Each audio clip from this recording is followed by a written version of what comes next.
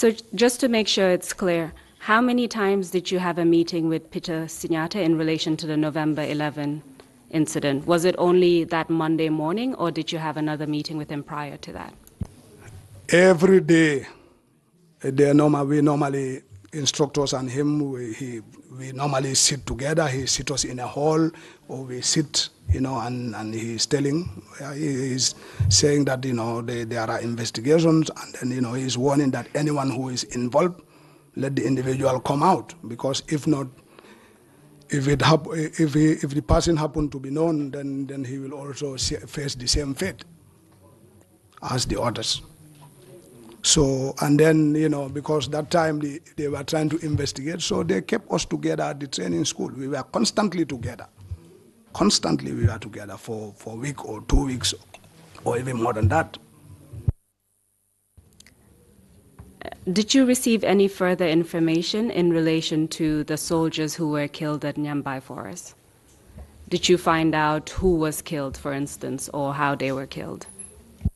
Well, I didn't find out how they were killed, but commonly, because most were army officers and NCOs who were subsequently promoted to officers. They were mentioning names, but that time I don't know them. Like I heard about Basiru Barrow, but I don't know him. I've never known him, and they were mentioning names, but I don't know them. I don't know them. Ablaiba was mentioned, and Ablaiba I know. But the rest, I don't know them, definitely. So this is the information that I know about that. When you mention Abdoulaye Ba, are you still referring to Chopin? Is that correct? Exactly, yes. The sister was my classmate, actually. Did you receive any further information about, well, let me rephrase. You've mentioned that you didn't know the soldiers who they mentioned as having been killed. You mentioned the name of Lieutenant Barrow. Do you recall his first name? The mic. From what I hear, they said the name is Basiru Barrow. So again, I know you don't know these people because you newly joined the GNA, but do you recall any other names that were mentioned as having been executed in Nyambai Forest, apart from Lieutenant Basiru Barrow? Some of the names mentioned I forget, but I have heard about Basiru Barrow, Jibril Sey, EMCC, so many names they name. But because I don't know them, so when you don't know a person, normally you don't you don't keep the name in your memory.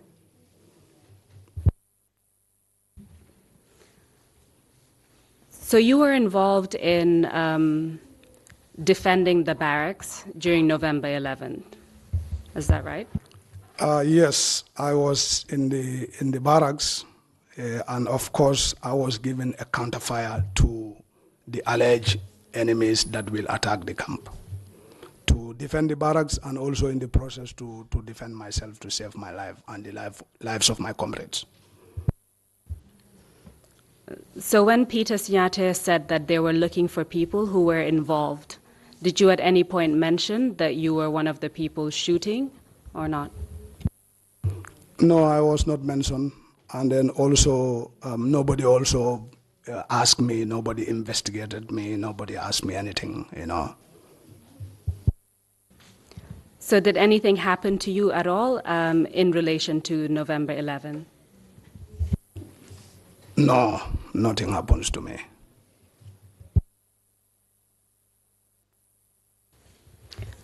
Mr. Chairman, I'm about to move to another topic that I don't want to break, so I will allow the commissioners to ask questions for now. The topic that I want to go on relates to the torture of Mr. O.J. Jallow, and I would rather not disrupt the flow and break it in about 10 minutes when we break. So if you have any questions, I hand over to you. Thank you, Council. Sensible suggestion. Members of the Commission, would anybody have questions for the witness? Yeah. Commissioner Kinte, you have the floor, please. Commissioner Kinte, Captain Baboucarr, there is one area that looks puzzling to me. I want some clarification. You found, of course, you had information that some mercenaries will attack the camp, and you equip yourself as orders. Later, you exhausted your arms and you went out with FAL, you said. And later you decided to come back. My first question is, did you relate anything, those firing, as to those arrested? Were there any relationship which made you conceal the fact that you had been firing at night? That's one. And two, did you notice at any point that the FAL you were joining in the firing in defense of the camp was part of those arrested and subsequently executed, which in fact may have been one of the reasons why you concealed the information that you were one of those firing? Thank you very much. I don't seem to understand your first question. But then, since I have been called here and I volunteer to come and tell the truth, I will only tell the truth. And I have sworn to the Quran, which I respect very well. Because at the end of the day, it's Allah's accountability, which is the real accountability. So I am not concealing any information. I am not going to conceal any information whatsoever.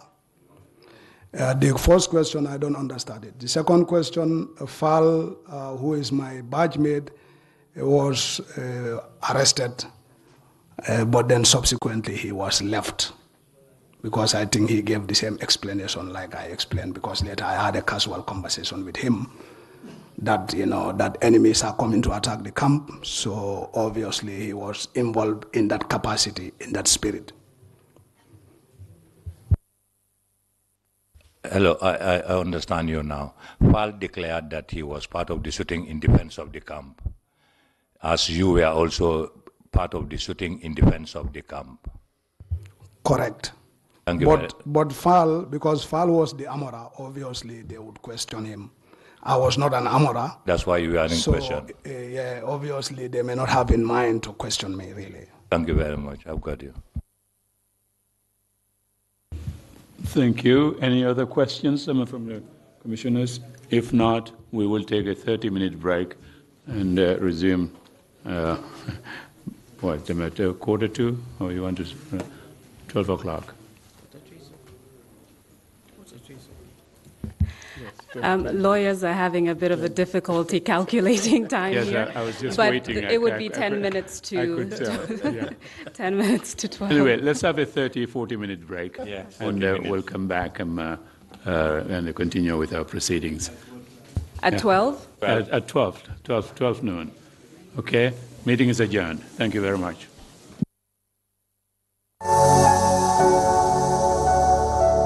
Council, are you ready? Thank you. Yes, Mr. Chairman, we are ready.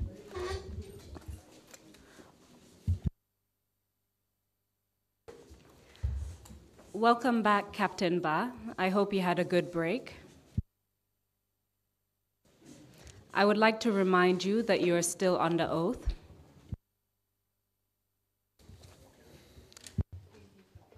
Okay, I know. So I'd like to move to the topic of what happened to Mr. O.J. Jallow. The commission heard testimony from Mr. Jallow himself, saying that you're one of the individuals who participated in torturing him at Fajara Barracks in October 1995. Can you please tell the commission how you came to be involved in that incident? Okay. Actually, like I said earlier on, I work that time also still with the Gambia National Army Training School, which was, of course, co-located in Fajara Barracks. And at the training school, we don't have an armory of our own. We keep the weapons of the training school with the Fajara Barracks main armory.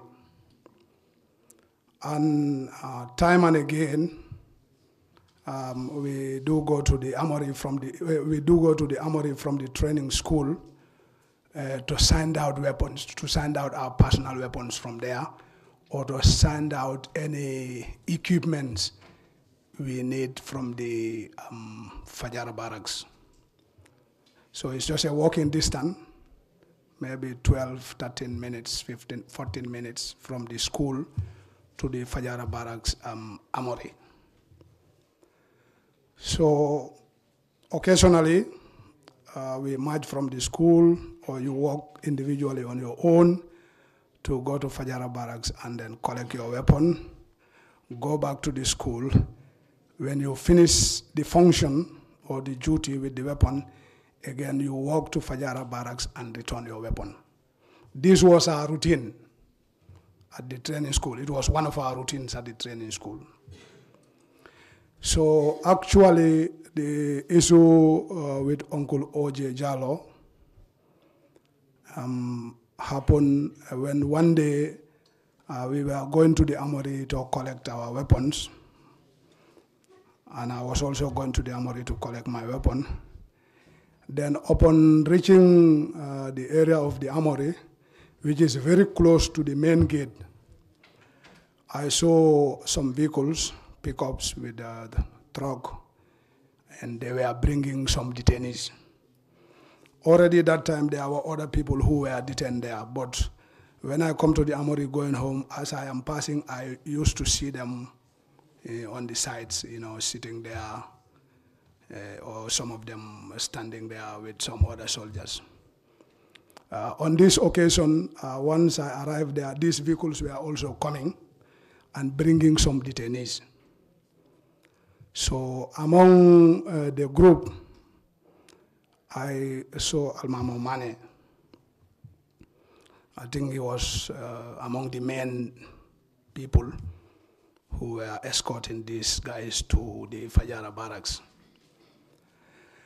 And Almamo, I happen to know him. He comes from the North Bank, Sitanunku, North Bank region. I come from Bunyadu, North Bank region.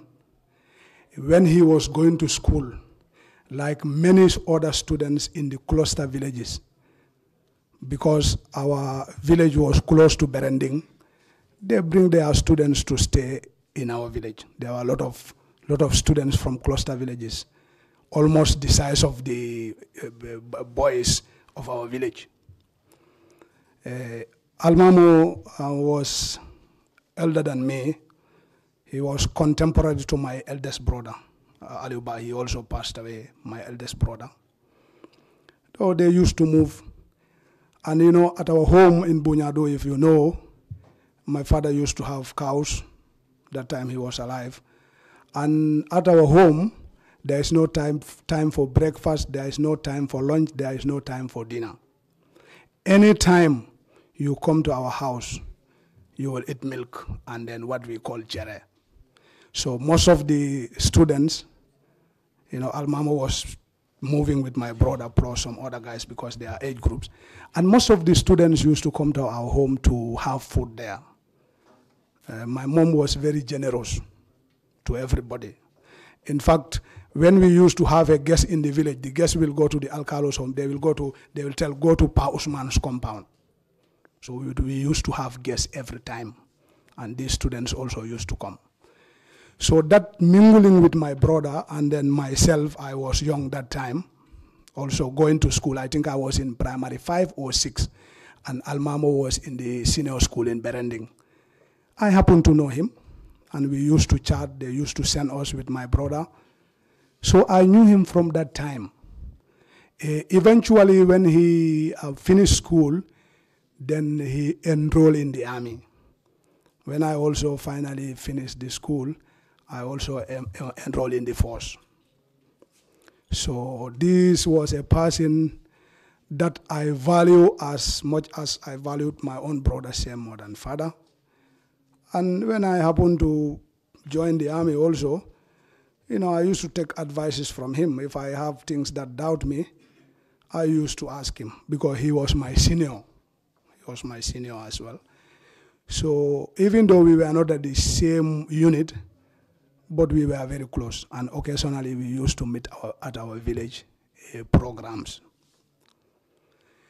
So when I saw him, when they were channeling these detainees to those where they kept them, those hangars, if you, maybe the commission one day they will go to Fajara barracks to see for themselves. You have the armory, then when you pass the armory a little bit on the left, you have two hangars. The other one, they are both vehicle hangars. The other one is a bigger hangar, and the other one is where, that the vehicles that are ready for use in the morning or the ones that have problem to maintenance, they keep them there. The other one, the spare parts, the other big hangar, the spare parts and other vehicles that are not needed are usually kept there. So whilst they were channeling these detainees there, then, Almamo had already seen me. So then he waved at me and then he called me. So then after a while, I went to the armory. I said, okay, I will come. The armory, I'll come and sign my rifle, but I'm coming. So I went there. So when I went there, then I saw Almamo, and Almamo pointed. He said, do you know these people? I said, I have recognized especially one. I think OJ was the most fair-colored among them. And also because he was a minister, a famous minister in the government, I recognize him. I've seen him in newspapers, I read, so I recognize.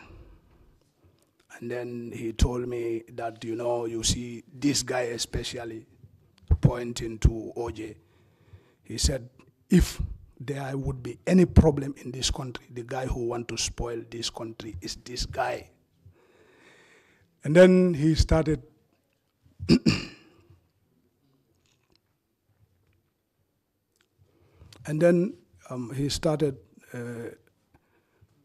to explain to me that, OJ is, conniving with the Europeans. That time there was sanction embargo against the Gambia, and then, he's working on modalities to bring mercenaries into the Gambia, and then they will overthrow the new government, and then they will spoil the revolution, and in the process, the mercenaries who are merciless, they will end up also killing all of us. And this is the main man who is doing that, despite the fact that he has been warned again and again. He's the one doing this thing, and their plans are almost ripe. A lot of other things. So once he said that, of course, that time I was young, I was in my 20s. And the fact that I knew him, and the fact that many times I have confided with him with issues regarding, some advices, personal advices and advices about the job, explaining those things and then telling that he is the main problem, who want to mix this country and want, us to be killed when the mercenaries come to create mayhem, and then in that, the Gambians will suffer, our families will suffer, and on, things like that. So definitely also around that time, because of my age and my level of maturity that time, really I was very gullible, and I believed in him. And then that is what led me to, join in torturing Uncle OJ.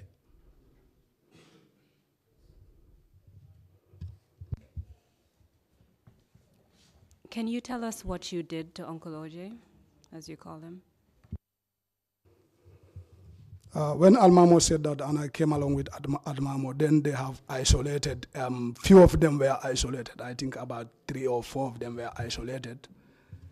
And they were already instructed to undress. Then I came close to OJ, and Almamo himself hit him. When I came close to him, as I was coming close to him, thinking of what Almamo has told me, I was really angry.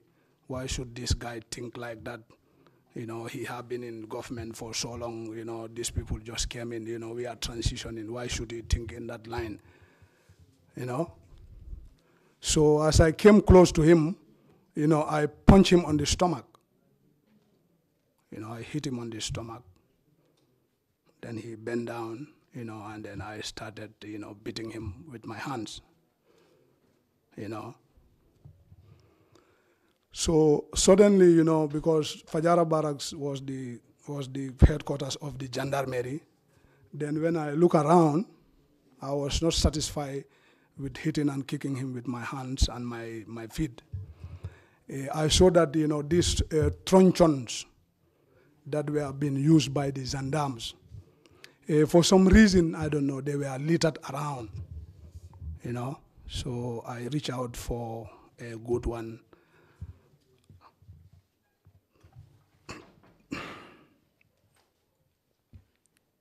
Take your time, Captain Ba. Just take your time and tell your story. Yes, I want to continue. So, as I said, very regrettable.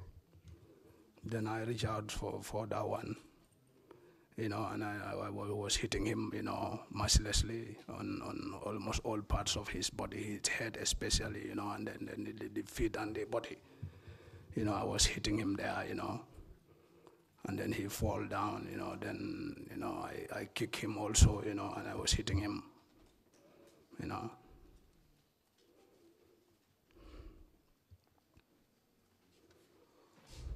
So this lasted for a while. Particularly me, I was concentrating on him for what is told about him, So I was hitting him, I was beating him. Of course,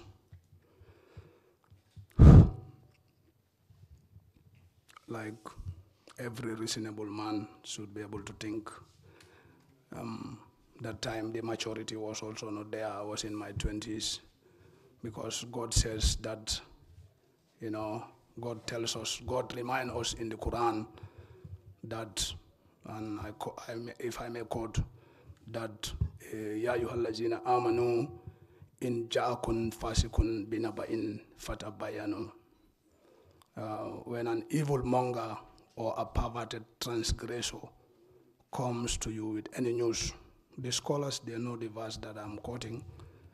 Allah said, verify it. Fatabayanu, verify it. Because as a human being, Allah has given you the mind, and then it is your responsibility to use the mind. But also looking at the situation that time, I was very young. This is a guy that I have trusted. I knew him well when I was in primary school at our village, and I trusted him also.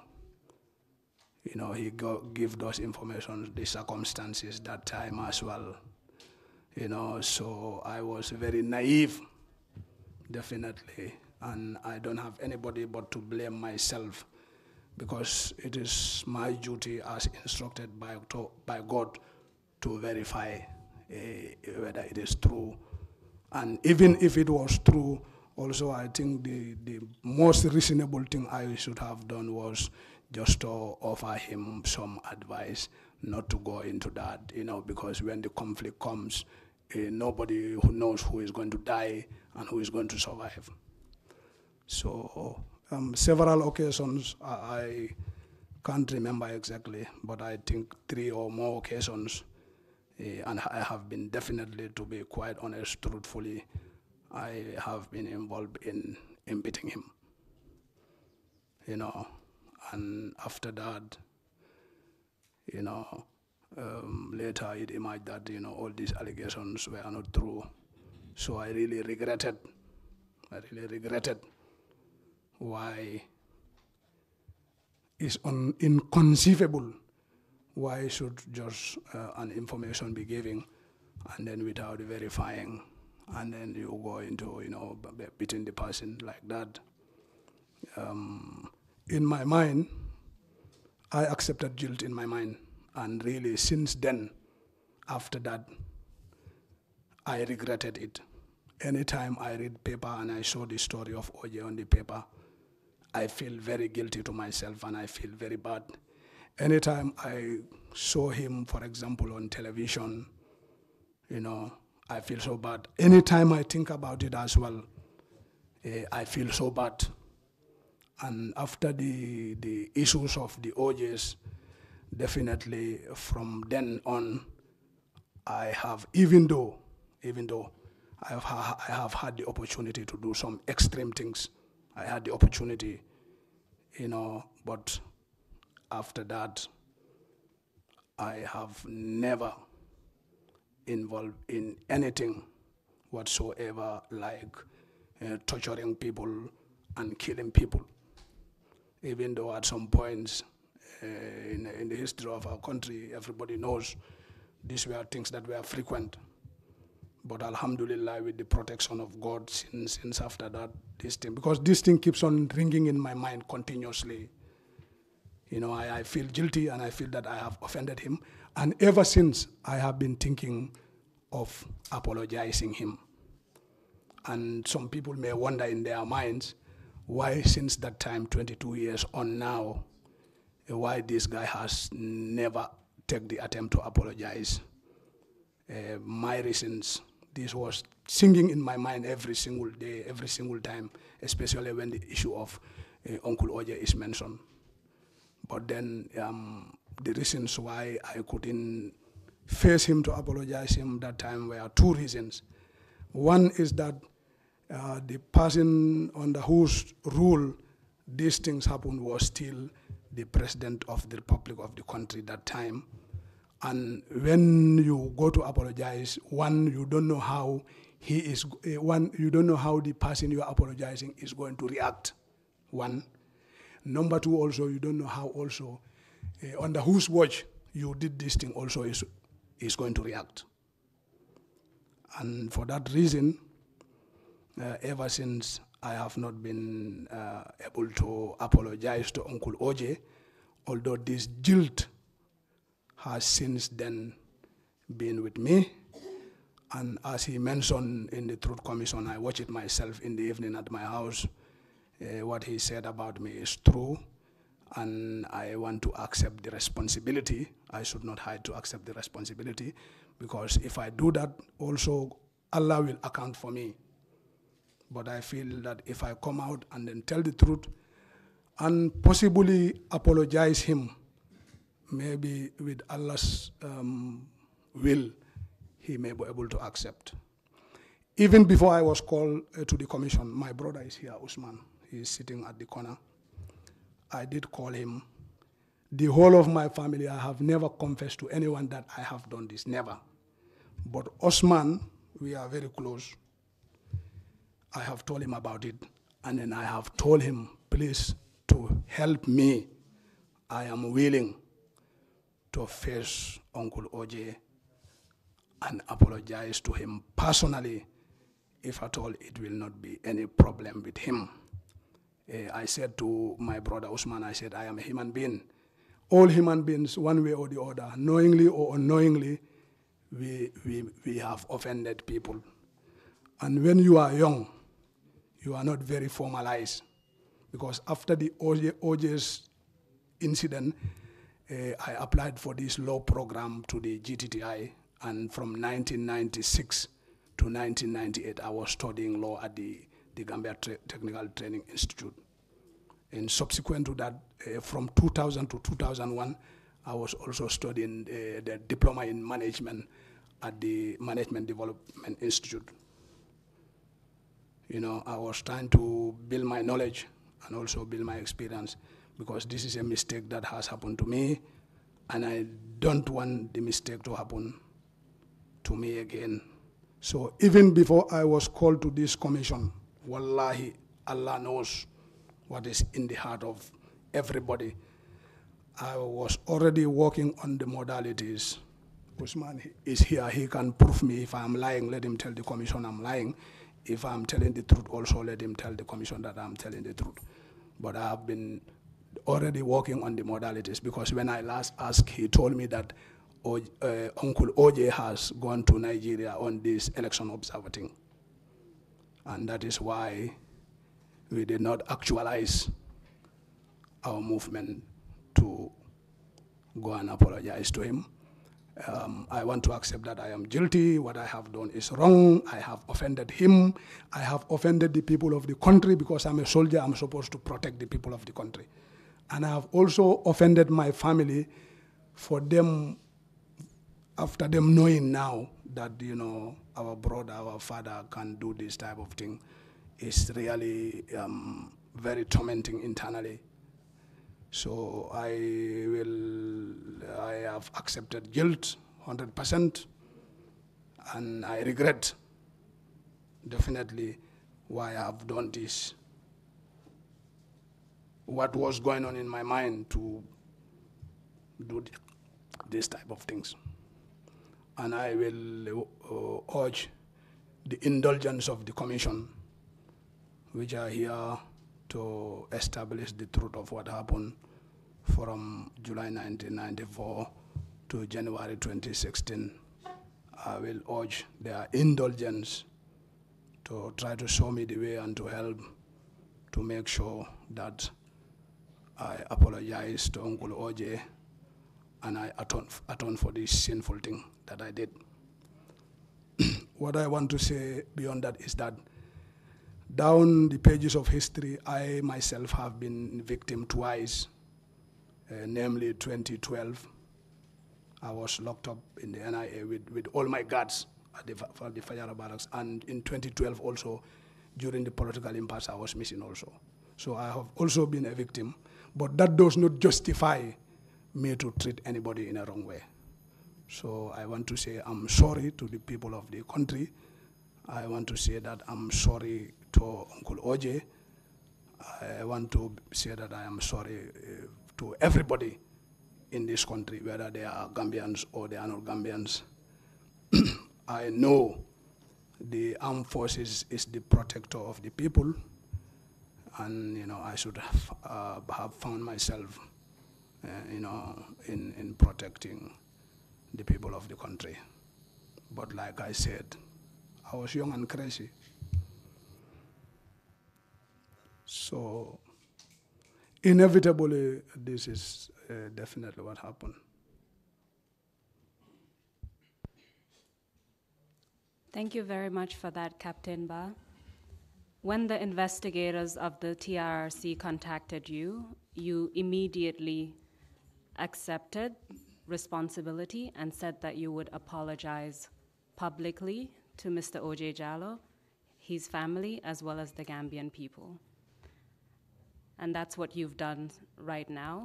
But I just wanted to ask you if there's anything that you would directly want to say to Mr. OJ Jallow and his family. Wallahi, I will not sleep comfortably until and unless I face Uncle OJ and I apologize to him, to tell him that what happened around October 1995 when they were detained in Fajara barracks. My part, I want to definitely, apologize to him personally, to tell that I have treated you in a wrong way. I have accepted the guilt. I have accepted the responsibility. And I'm not perfect as a human being. I will kindly request that you and your family, the pain I have inflicted on you, by extension, the pain I have also inflicted on your family, I want you, for the sake of God Uncle Oje Jallow, for the sake of Allah, to please forgive me for what I have done to you.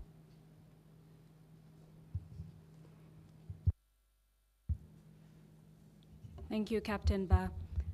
As we've already indicated to you, the Commission, an important aspect of the Commission's mandate is to promote reconciliation and healing.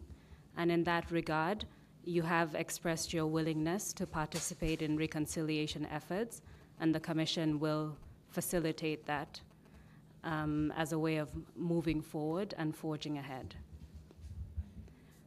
I would like to ask one last question on this matter before we move on to your victimization, and that's in relation to the issue of amnesty.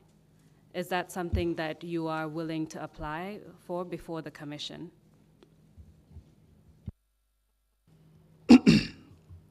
Indeed, I am willing to apply. This is why I came here and then tell the truth. Even if this commission was not in the Gambia, even if it was somewhere else, I would not have hesitated even a second to contact them and then tell things exactly the way they happen, what I know, and also to explain my role.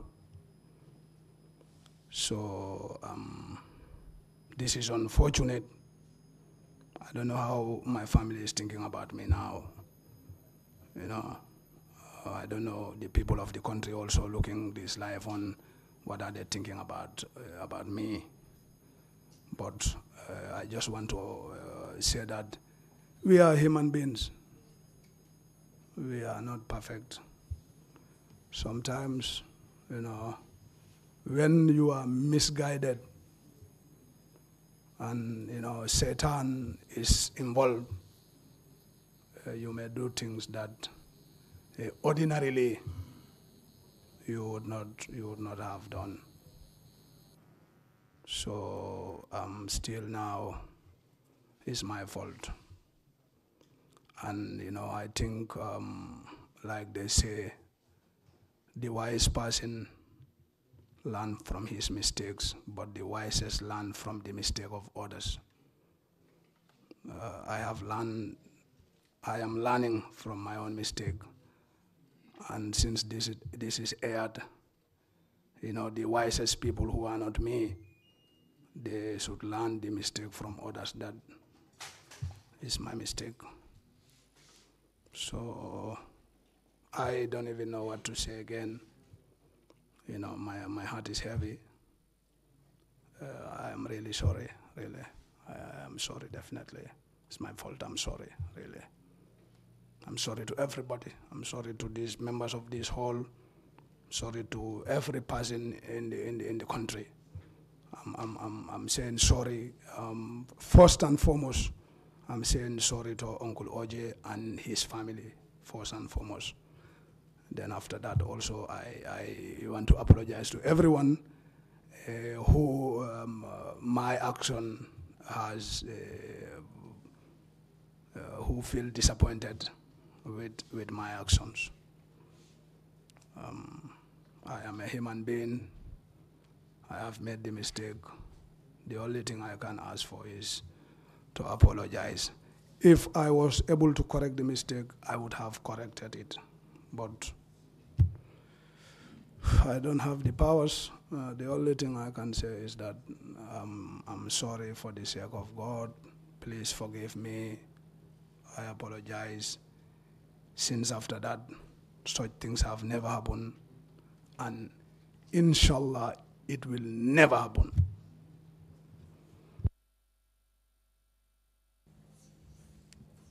Thank you very much for coming to tell us the truth and for the courage you've shown in publicly acknowledging what you've done. I want to now move on to your own victimization. You told us that you were first arrested in 2012.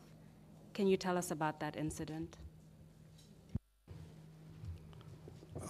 Like I said, From the training school, I was posted to Yundum. Then subsequently, after some time, I was posted to Fajara Barracks. And in 2012, I was in Fajara Barracks before I was promoted to captain. So I was on duties actually, because usually there are soldiers on duty at the camp, and there is also always the duty officer. So I was the duty officer of the camp on that day. I think it was on a Wednesday. And I was supposed to close on Thursday morning.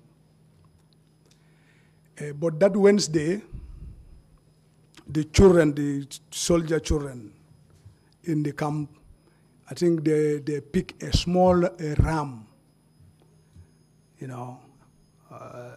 somewhere in the camp, and they were moving around with this ram. Subsequently, it died in their hands. So when it died in their hands, actually they were moving in the camp to find out who owned the ram. Then subsequently, it died in their hand. And children being children, there is a field in Fajara Barracks. When you go, there is a big field at the middle. That's where they do the drill training and other trainings. So these children took this dead ram.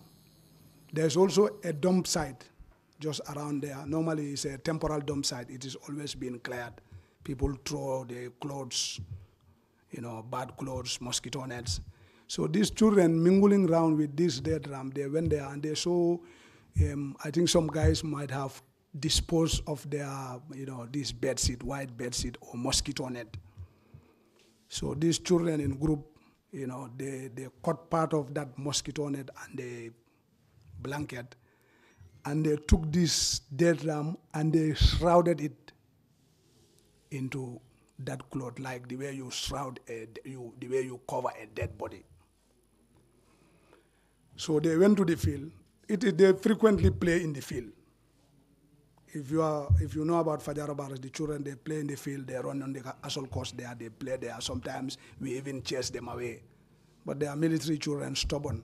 What they see the elders doing, that's what they also do, That's how they act. So for some unknown reasons, they took this and shrouded, and then they took it into the middle of the field, and they form ranks behind. They pray it like they are praying janaza. When they pray janaza over it, they finish, because the field is also frequented by dogs, and normally dogs, when they frequent places, they dog out places. Just for people who don't know, when you say janaza, can you explain what you're referring to? Yeah, just like how you pray the dead body. When you cover it and then put it in a coffin and put it, then you make ranks and then you pray, just how they pray on dead body. And just to clarify one more thing, when you refer to military children or soldier children, you're referring to the children of the soldiers stationed at Fajara Barracks, is that correct? Yes, the sons and daughters of the soldiers and officers staying in the Fajara Barracks. Thank you for that clarification. Please proceed.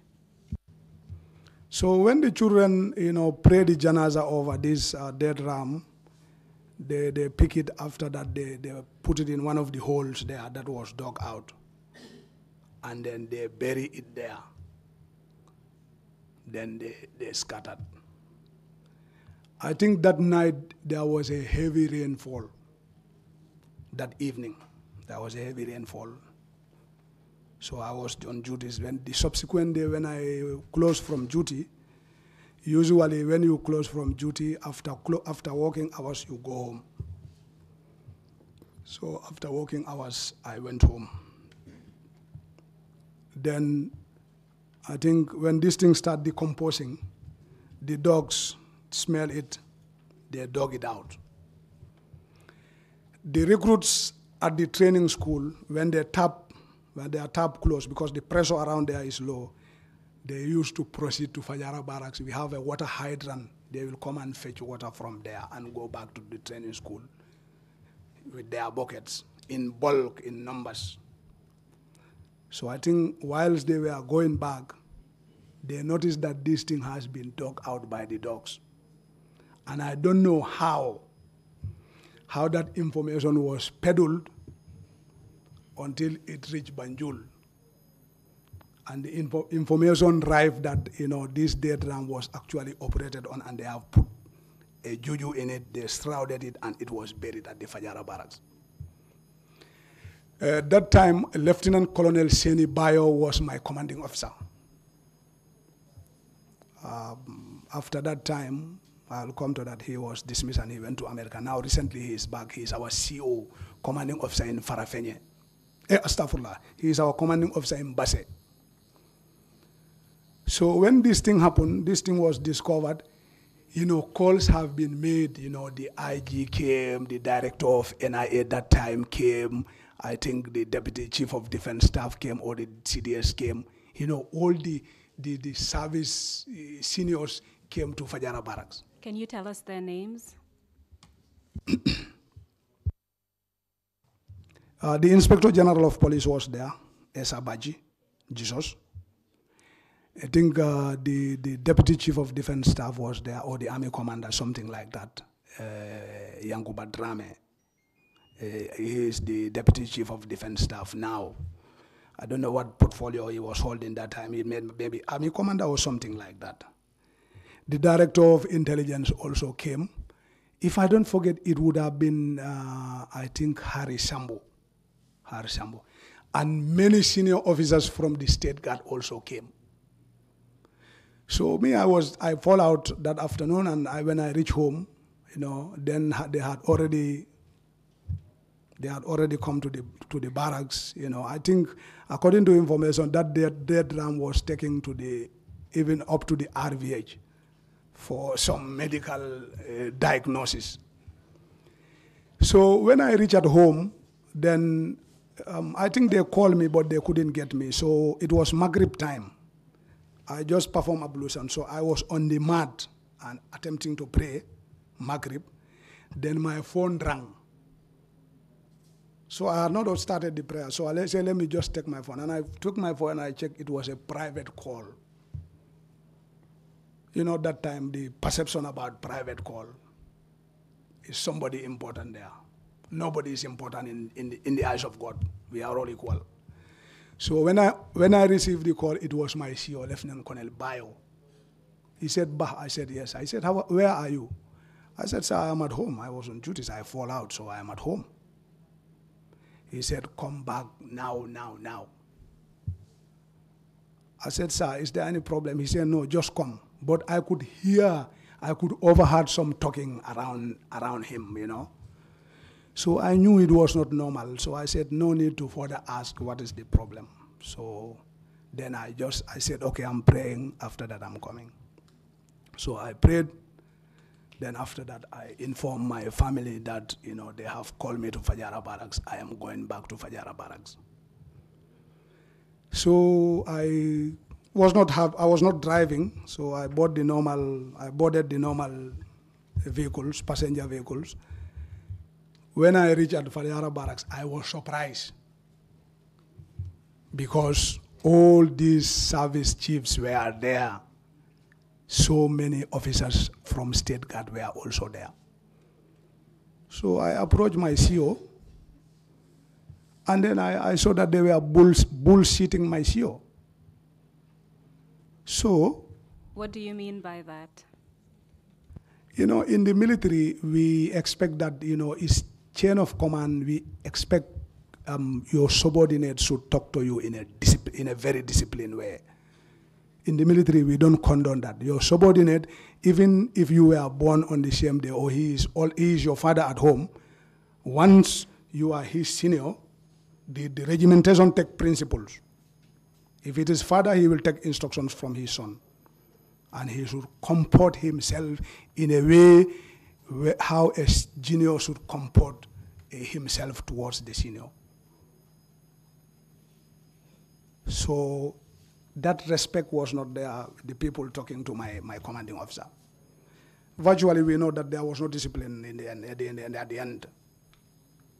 your junior man can report you and then you can fall in problem. So when I came, they also accosted me and asked me, what do you know about this thing? Explain.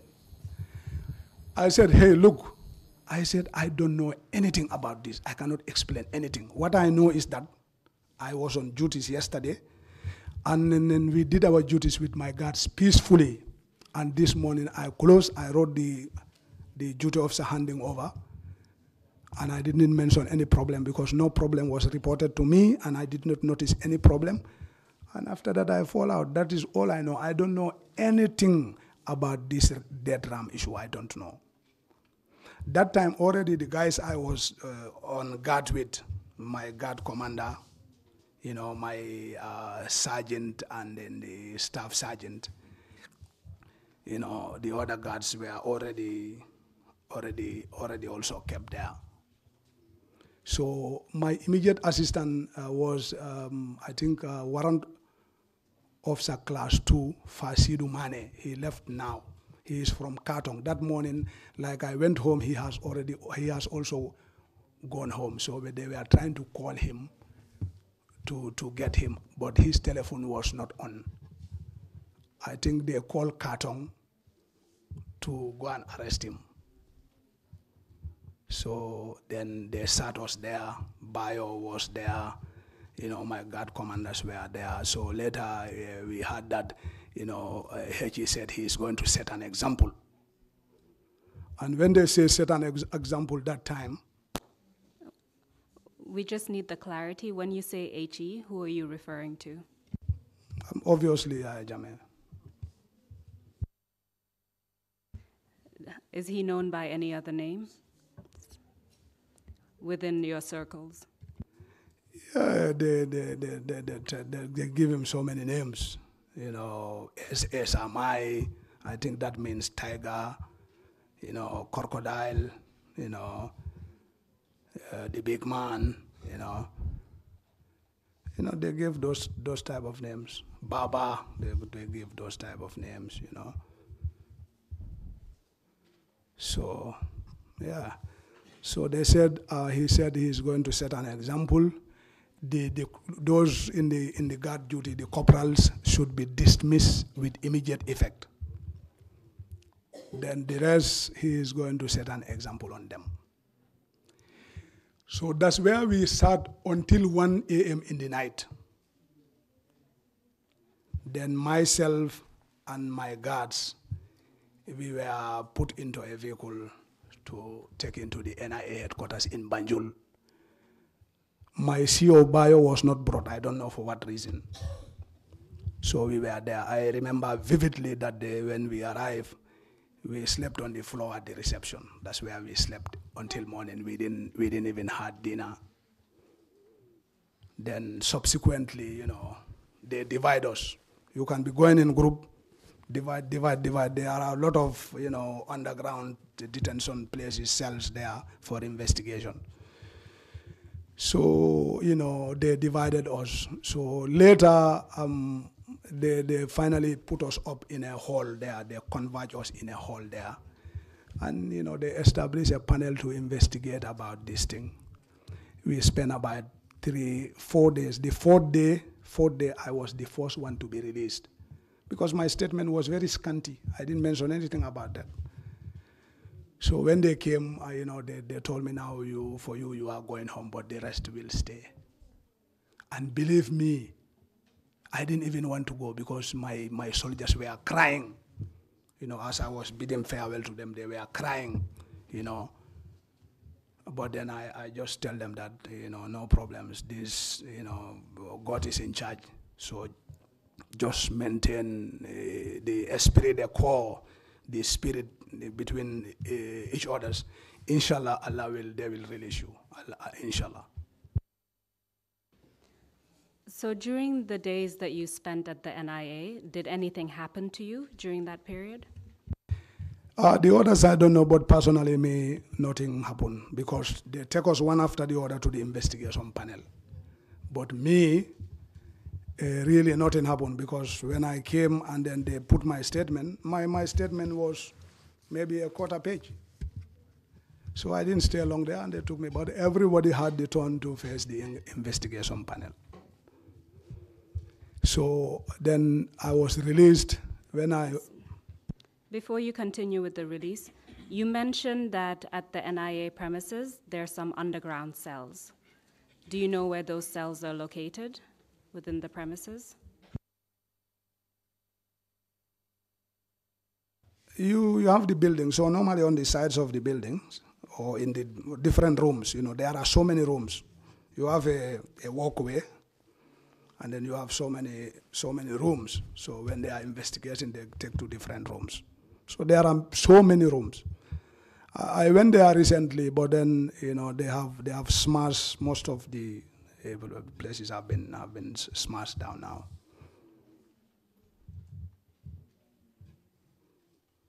Please proceed with your release. So the fourth day I was released very late in the evening. My brother Abdullah is here. He is a police officer. When I was released, I went to his house. Then we went to the sea. It's common to shower. Then after that, I went home. Then I think the following day or the next day, 2 days later, my other colleagues were also released. My commanding officer, Siani Bayo, was dismissed following that.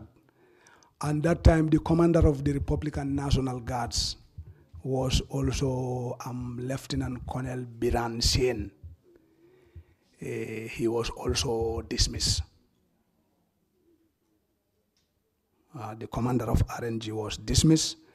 My own commanding officer was also dismissed. So, but for us, we remain.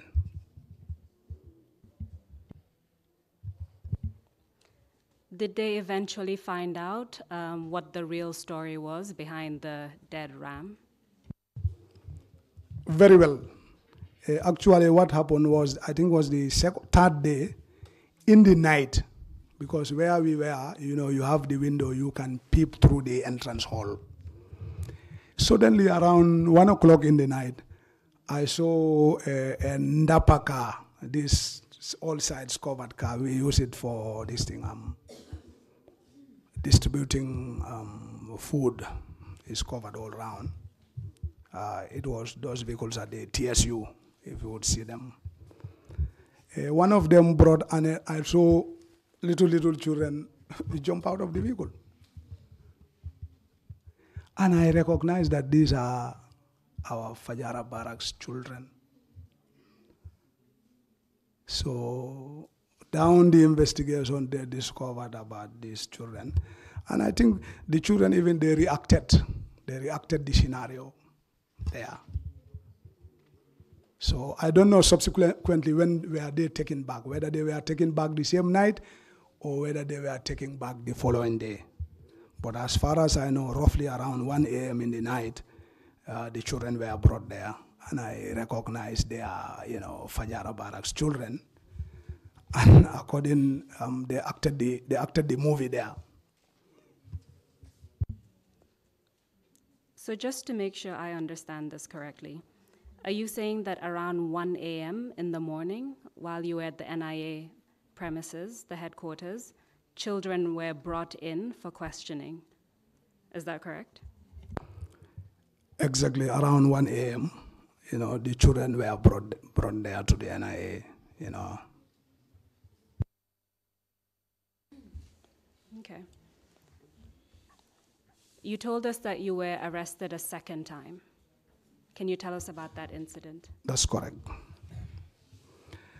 This was during the political impasse. From 2015 to 2017, I was the deputy commander at the Fajara barracks. Several people have been commander there, they go, but I remain. And Subsequently, in 2016, a very heated political campaign here. We all know. Then subsequently came the elections. And we play our part to ensure, especially me as the 2IC, together with my CO, we try to play our part to ensure that since the soldiers are permitted to vote, for them to vote. We had meetings with the IEC, and then we told them that come election day, our soldiers will not be able to go and vote where they are registered because the army will be on 100% standby, meaning that everybody will stay put. So we negotiated with them to work out modalities to have our soldiers being able to vote. We highlighted those concerns. They were also reasonable, and they accepted. So what we did was we asked all the soldiers to bring along their voting cards. We wrote their name, and we wrote the name of the voter registration number. Then we sent the list to the IEC. So in response, what IEC also did was they checked the list and they divided our soldiers to different polling stations around the general area of Fajara, Bakau, and those areas. And then our other soldiers in TSU around the Kololi area. So when it was 2 days before the election, we had a meeting about the soldiers, how they will vote. Because already we have taken over a lot of guard posts, like the PIU, the Police Intervention Unit, there are guard posts around here. We were instructed to take over those guard posts. So we have distributed a lot of our soldiers outside. And we want those ones to vote, and we want the one in the camp also to vote. So we arranged some vehicles, and as early as 6 a.m., those our soldiers in the camp, we put them in vehicles and dispatch them to various polling stations so that they can vote and come back. Those ones that are on duty can also have the chance to vote. We thought that it would be very smooth because already we had discussed with the IEC and we have agreed with the IEC. But unfortunately, at certain polling stations, there were some problems because I think the information was not translated to some of the polling agents. And when they see a lot of soldiers come to queue, because they were not instructed, they say the soldiers will not vote. Especially the polling station at Bakau Newtown Primary School. I had to go there myself, to talk with them. And I remember, I don't know who was there. If I see him, perhaps I will recognize him, the presiding officer. I said, look, allow these people to vote. This is a secret ballot. Where I will vote, you don't know. And I can tell you for sure, after convincing him, I can tell you for sure that there are many among these people who will not even vote for Yahya Jammeh. I said, they are citizens. Just please be flexible. And I said to the guy, I said, the principle of command in the military, one of the principles of command in the military is flexibility. Command will give you instruction, but as the situation dictates, you should be flexible with your command. So eventually they vote, we change them, and they vote. Then we had deployed so many troops in our AOR because we have the most populous area of responsibility, Fajara Barracks. We are in charge of the KMC. Our boundary with Banjul is Denton Bridge. They are responsible of Banjul. And KM is a big municipality. It also houses all the strategic, all the strategic assets like banks, and communication, this thing, Kotu power station and all those things. So we deployed a lot of troops. And when we deploy a lot of troops, obviously, if you have not planned very well, where you deploy them, toiletries, shower, bedding, and all those things, you expect to have problems. I was the battalion twice, and obviously operational matters were under my responsibility. So I used to go around every day to check my soldiers, to talk with them, to motivate them to try to solve their problems, so many problems. And the election, the vote counting night, 11 o'clock met me in Westfield. Because in Westfield is our area of responsibility. We have deployed there. The state guards have also deployed there from Banjul. The bulldozers have also deployed there. The paramilitary have also deployed there. So I suggested that this is the duplicity of effort. Why not we move our guys from there? So then I went back, and then, subsequently, to cut the long story, because this, everybody knows, counting of the votes, at some point it stopped, after it continued, at some point it has a very long lull, and after it stopped. So eventually it emerged clear that, the coalition have defeated the incumbent. And then finally the announcement was made. So everybody was like hesitant, what is going to happen. Then suddenly we were all relieved, because that was, as the Alpha Jodara said, he said, whatever happened, he's a musician from Guinea. He said, whatever is happening is what people talk about. So we were talking about that until eventually the incumbent accepted on television live that he has accepted, and everybody was relieved. A few days after that, there was a U-turn, and again the tension mounted again within the army. Orders in, orders on defense, orders against.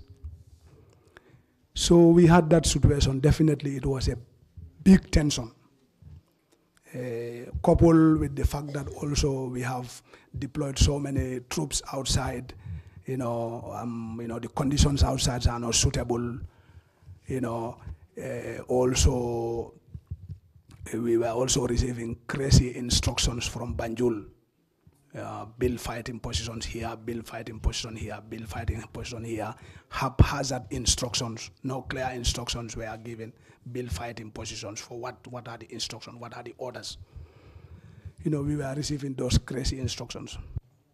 Can you tell us a bit more about those instructions? What were some of the locations that you were told to build fighting orders? Yeah. Virtually all the strategic locations, like in Bakau, around Cape House, we built a fighting position there. Around Cape Point, we built a fighting position there. Around that Cape Point road that goes to Banjul, we established in Bakau, around the former Observer Johnson, we established a fighting position there. So many places, in almost the length and breadth of KM, so many fighting positions we have brought along the main highways.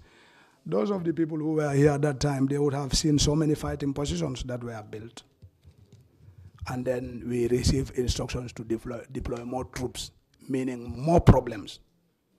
Because the soldiers where they were deployed, there was no bedding, there was no shower. Even so many of them, even the place to go to toilet, they don't have. They have to beg from civilians in the neighborhood to use their toilets. So many problems we were having. Sometimes the tea, breakfast is not enough. They have miscalculated. Maybe the place have been reinforced. You have more personnel there. Bread is not enough and things like that. So we were having those complaints every day from the soldiers. Just a couple of questions to clarify some of what you've said already. Although it may be obvious, it still has to come from you. What does KM stand for? You mentioned KM. Kanifing municipality. At some point, you mentioned bulldozers. Can you explain to us what you meant by that? The bulldozers were a special unit that was created, and then they were headquartered in Kanifing. In Kanifing, yes. They were given some special instructions. I don't know much about that, but the unit was there, you know. You mentioned that during that time you were receiving instructions and the instructions were haphazard. Who were you receiving instructions from? Who was your commander at that time? My CO, my commanding officer was Colonel Isa Tamba, commonly called Jesus. That's what I was going to ask. Please proceed. Yeah, so that status quo continued. So many problems. We are trying to address the problems, going round every 2 days, sending patrols in the night and having one patrol on standby, you know, in case of any eventuality anywhere to send the patrol there. That was my responsibility. You know, so the problem continued. Alongside that also, we are having casual conversation, you know, with our colleague officers. You know, whatever happened, people talk about it. You know, and in my opinion, I tell my officers, I said, look, the issue is for me personally, I'm not talking about anyone, because now it's like the sea now. Anyone have to paddle his canoe to go. I said, my opinion is that I am not going to follow this man. I tell my officers plainly, those that I am very close to. You know, I said, I'm not going to follow this man. He have been here for 22 years. He have been winning election, and we have been rallying behind him.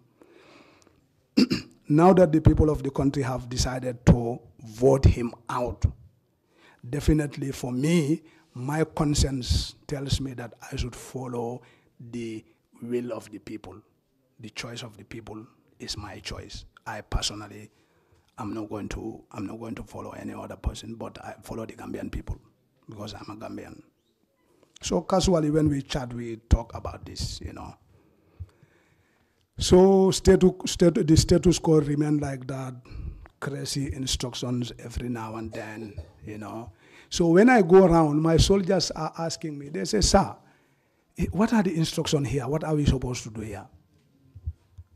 Because the moment the guy took the youth turn also, they were receiving provocations from people. And you know, the soldier, when he is not experienced, there is possibility of temptation and he can use his weapon. So when I go around, I tell them that, look, you have been deployed here. I know you are not given any instruction, but I said one thing, the instructions to open fire should come from me as the operation officer, not me per se, but from the command, and I am representing the command.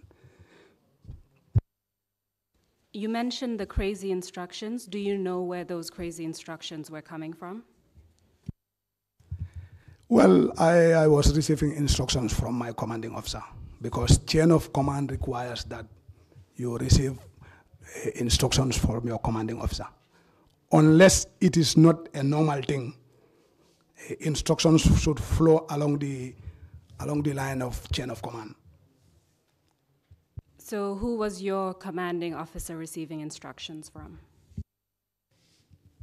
My commanding officer and my unit were under the RNG, Republican National Guards, that had 2 battalions that time. The State Guard Battalion in Banjul, the Guards Battalion in Fajara Barracks. So we were all under the umbrella of the commander of Republican National Guards, who is none other than General Suleiman Baji. So I assume that the instructions would have been coming from him, wherever they may come from.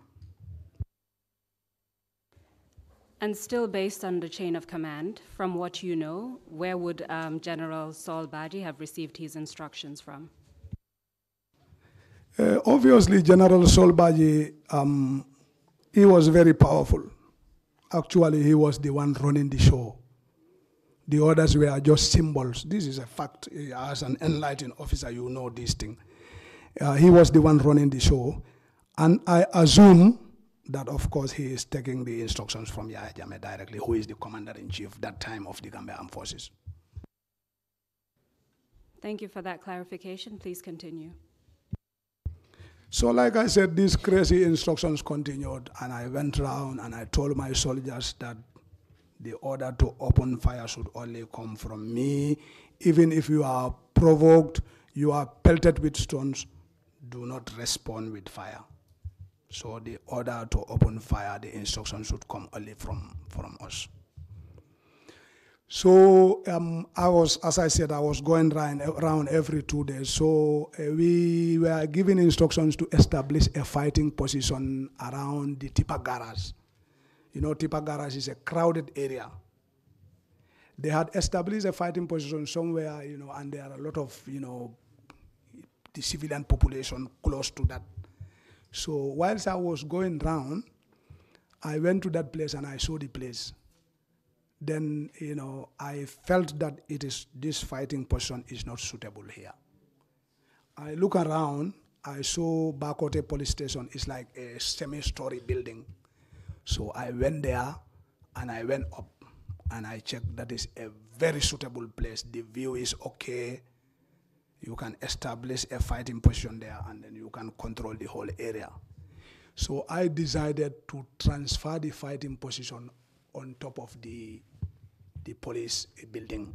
And now I post my people there to operate with the police, and I have to talk to both of them because they are operating together.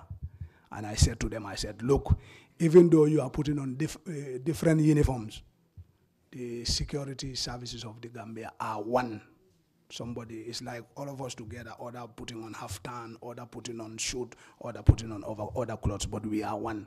So operate together, respect each other, respond to any threat together. So I addressed them nicely. Then I went.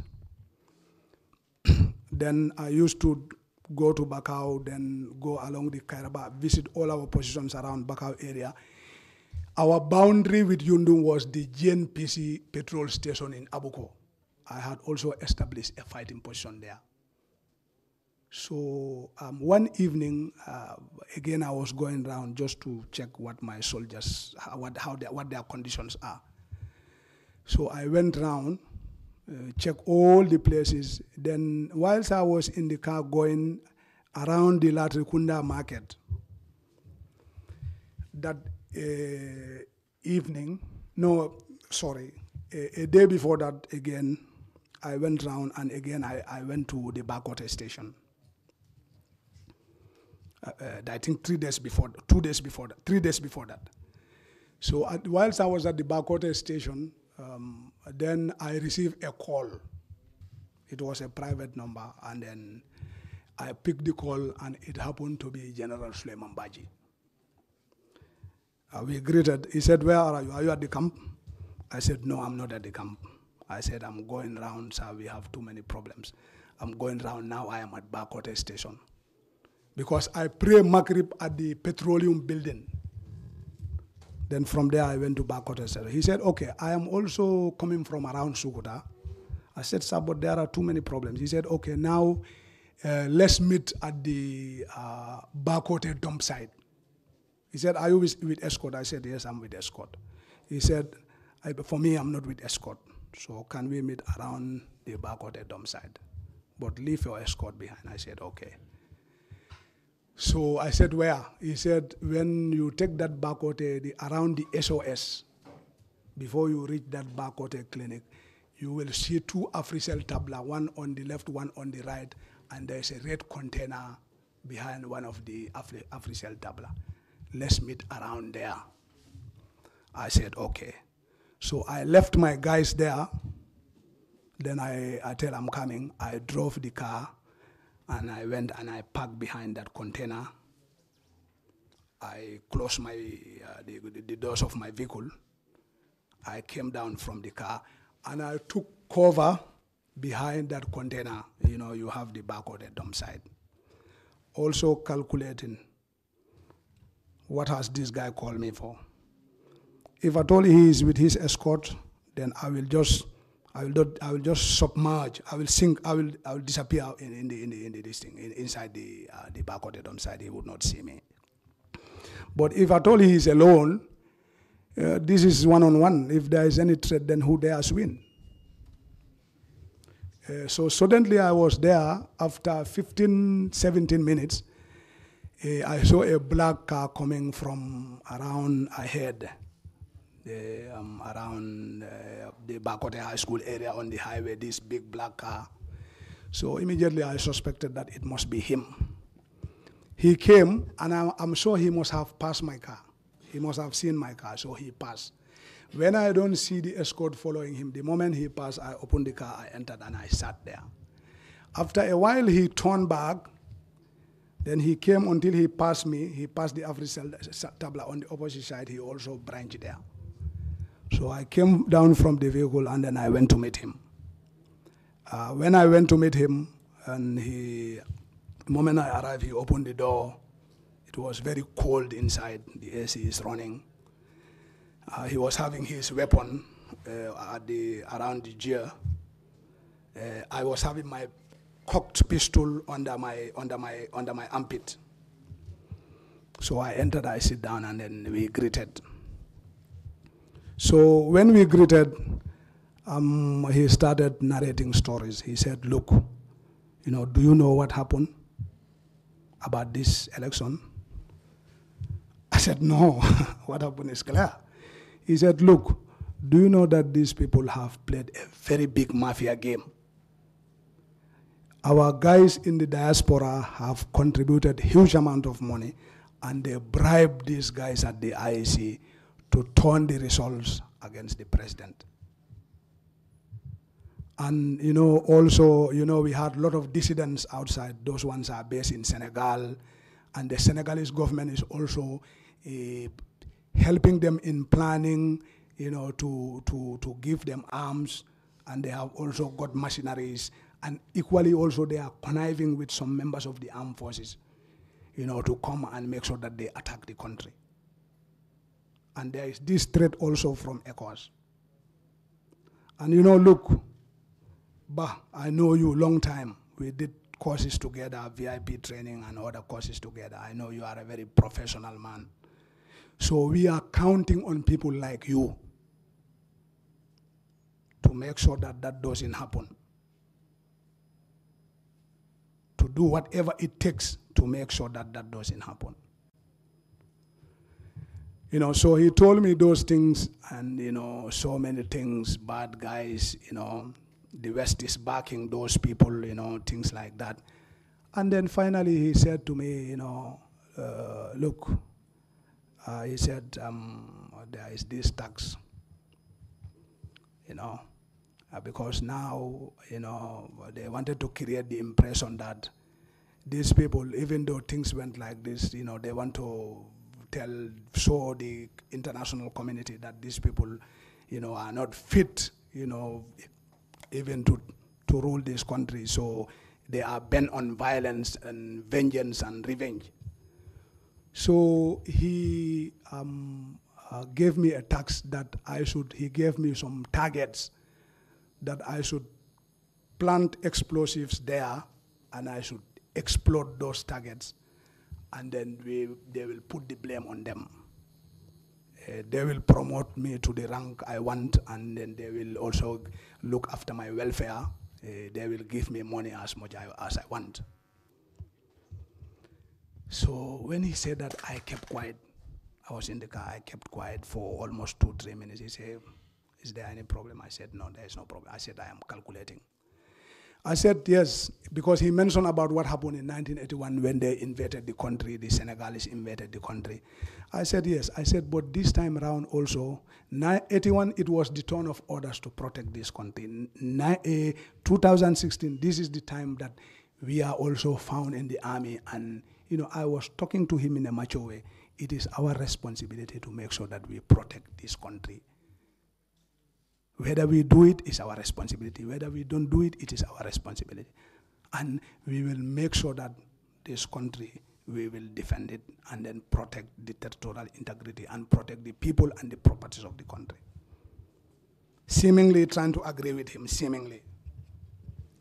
So the targets he mentioned is the GMPC petrol stations to bomb, to explode them, to plant explosives and explode them. So I told him, yes, I can do it. I said, but you know, this is a difficult, it's a simple task, but it's also a difficult task.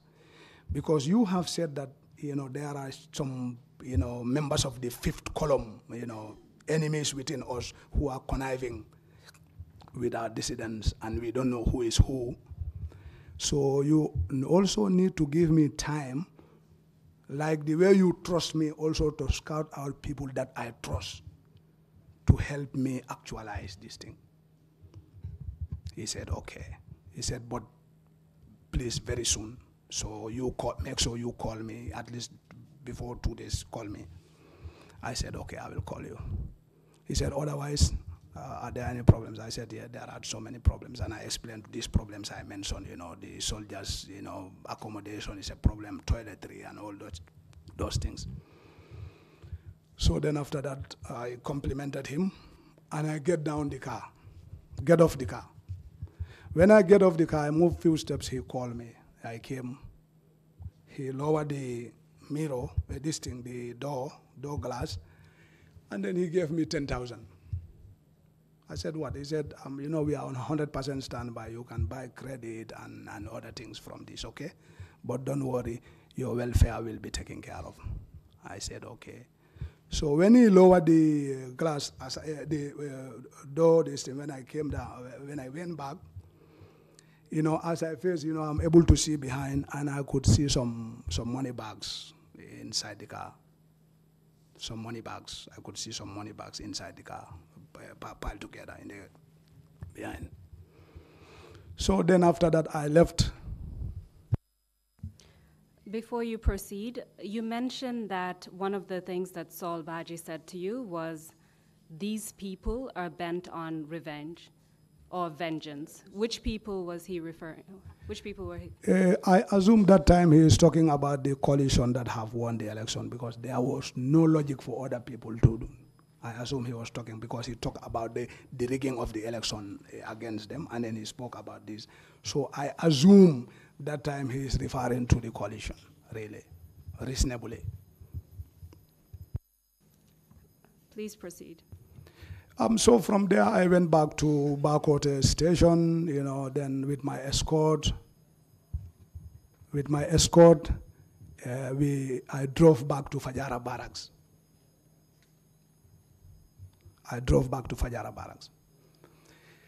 I didn't call him, really. The following day, I didn't call him. The second day after that, I didn't call him. Then the third day, my commanding officer told me that in the morning, he told me that Commander RNG is coming to visit the camp today, this morning. I said, okay. I said, let me just contact, because when a general is coming to the camp, you organize what they call quarter guard ceremony, small ceremony to receive him. I said, then let me tell the RSM to organize quarter guard before he arrives. And then the guys, my commanding officer told me that he said there is no need for a quarter guard. This is just a family visit. And this is unusual. A general officially coming to the camp, they should organize quarter guard for you. So then, being the battalion twice, we arrange chairs and we fall in all the soldiers to sit there. So I remained with them. My commander and few officers went to the gate to receive Saul Baji. So eventually, finally he came. Then when he came, they walked with him from the gate. Then I raised the battalion, and then I salute. I give him the figure, and then, you know, I seek permission to sit them down. He said, okay. And, you know, when they sat down, he narrated verbatim the same thing he told me when I met with him one-on-one. He narrated exactly the same thing, except the instruction he gave to me. So in my mind, I was calculating that because perhaps he didn't hear from me, that is why he came for a visit. When you say everything except the instructions he gave you, which specific instructions are you referring to? The instruction about those targets to destroy. You said that he mentioned GNPC. Were other targets mentioned as well? He mentioned specifically the GNPC petrol stations. And later, information came that some guys want to sabotage to bomb the GNPCs, to destroy, to burn the GNPC stations. It was the GNPC stations. He mentioned Petroleum House, but later he changed the instruction. Yeah, but it was mainly the GNPC stations. So after he gave the same instruction, he relayed the same information to the soldiers, excluding the specific instruction he gave you regarding the explosives. What else happened? Then he gave some money to the officers. I think 20,000, if I don't forget. He gave some money to the officers. There was money in his car. He gave 20,000 to the officers, and he also gave, I think, some money also, whether it's 30,000 or 40,000, I don't know precisely. I don't remember precisely. Also, he gave to the troops. Then after that, when he said he was going, the officers, we saw him off to the car. We take him along, carried him beside the car. So when he was about to enter the car, I salute him. I said, sir, I said, with the threats you are talking about against the country, against Gambia, considering that in Fajara barracks, we don't have weapons. Our guys are on standby, roughly almost about 800 to 900 soldiers on standby. And even half of those people were not armed. So what mechanisms are there to make sure that we defend our camp and we defend the country in case if there is any problem? What mechanisms are there? Because I know for a fact from my training experience, from my professional experience, I know for a fact that for an army to fight a battle, they need at least 6 months preparation, if not 1 year. Because, you need to study the ground, you need to study the avenue of approach, you need to zero your heavy weapons, to zero them on the avenues of approach. The logistic connections, you need to work out all those things. I know it should take at least 6 months to prepare to counter an enemy that is attacking your army. So I was somehow asking this question, but at the same time also trying to ridiculing him. That what mechanisms are there? We have empty hands. He said, "Bah, don't worry. We have more than enough weapons. But right now, as things are, we must know who is who first." And then after that, he looked at my rank. He said, "Oh, you are still a captain." I said, "Yeah." He asked my commanding officer. He said, "But why is this guy not promoted?" And that guy told him, I don't know." So then he entered his car and then he went. If I can just stop you there temporarily. Mr. Chairman, I'm seeking guidance because we only have a few more minutes in order to conclude the testimony. I think roughly 15 minutes beyond time.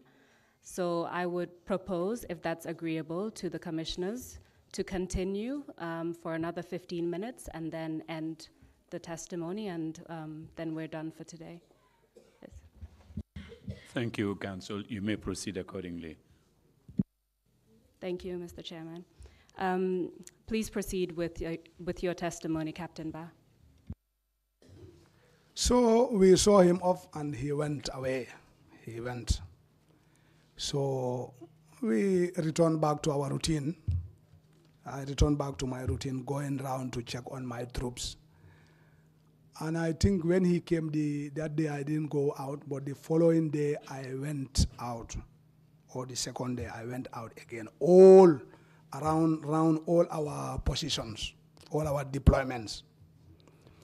So again, I used to go this way and then come back this way. I used to go by the Kairaba Avenue. After finishing Baboucarr, I used to go via the Kairaba Avenue up to GMPC Baboucarr, turn back, go to Bundung area, exit around Serekunda, then go to go to Petroleum House, then from there come to Baboucarr station, Then from there, proceed to Senegambia, because that time we had our soldiers deployed in Senegambia, the TSU, Tourism Security Unit.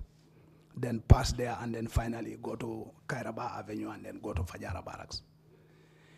So on this occasion also, on this particular day also, as usual, in that late evening, I was going around, then I went up to around, when I finished that area, I went up to just finishing the Latrikunda market, going towards Tabokoto to check our last fighting position on the boundary with Yundum.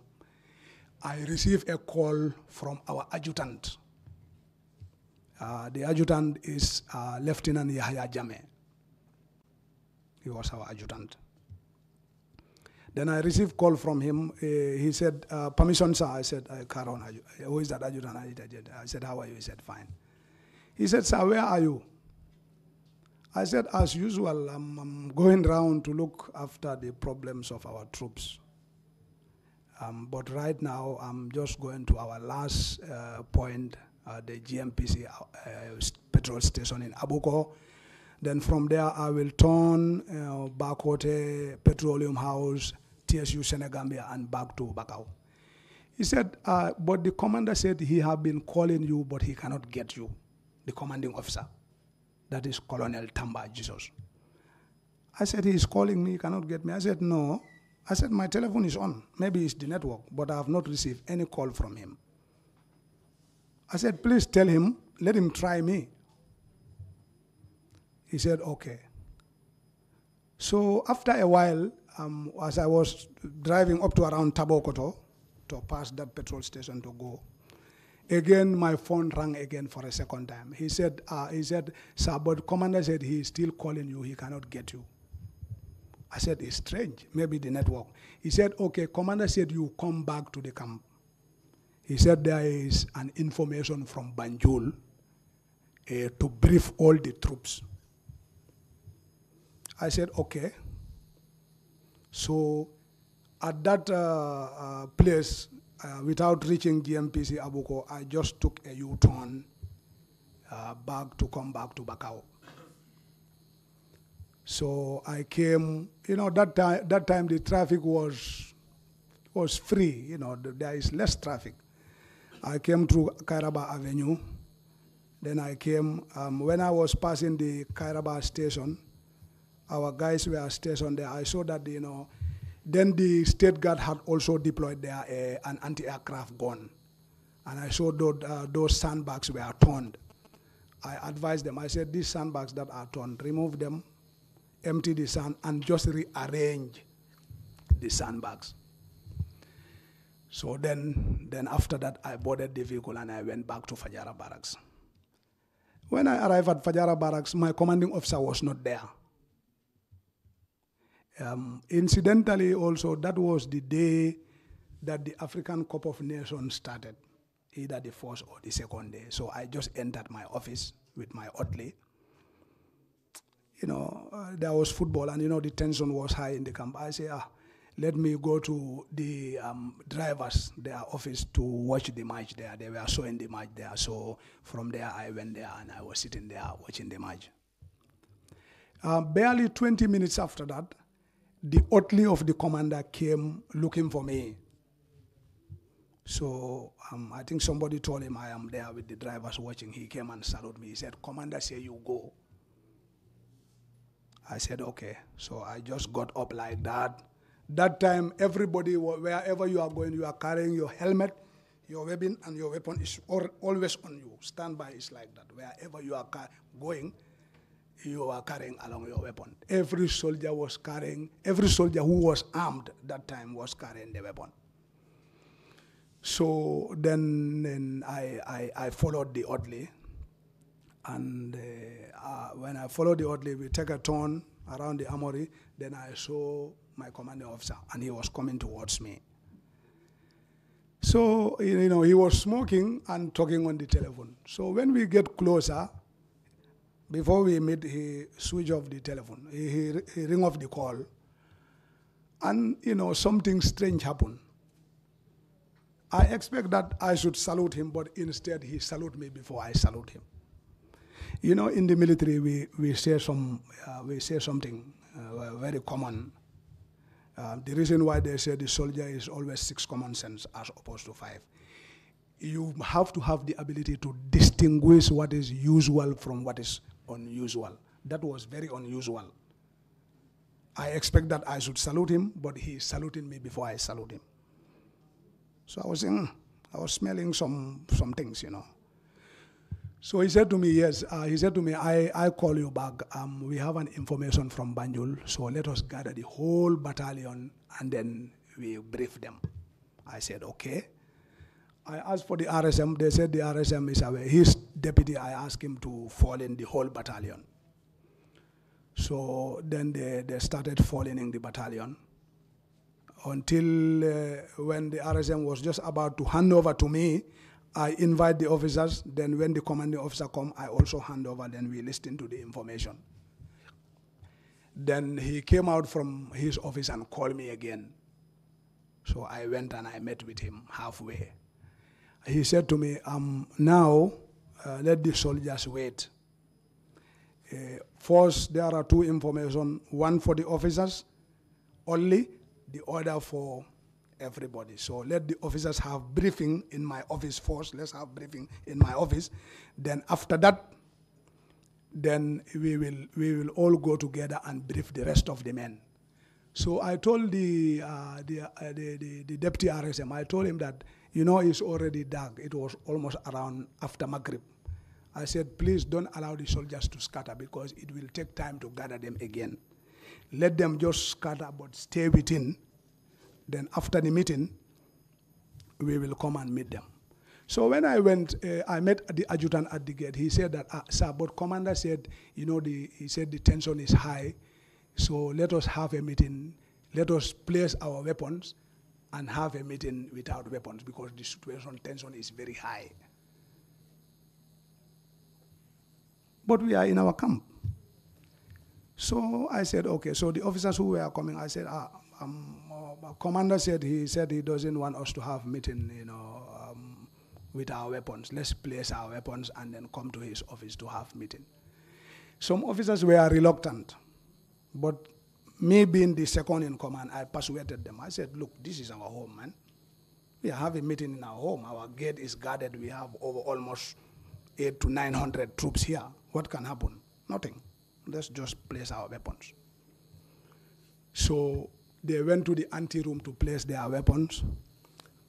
I turned, my orderly was walking behind me. He's also armed, walking, you know, some few steps behind me. I removed my helmet, I gave him. I removed my weapon, I gave him.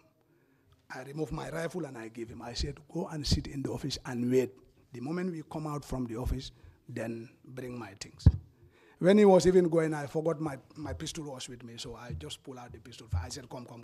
Then finally I gave him the pistol and he went to the office. Then we went inside. We were having about 14 officers at the Fajara barracks. So I ushered them into the office of the commander. We all sat. And then I said to him, sir, we have 14 personnel. Let's pray and start the meeting. I don't even know what the agenda of the meeting was. So while that was going on, I heard the noise of vehicles roaring outside around the commander's office.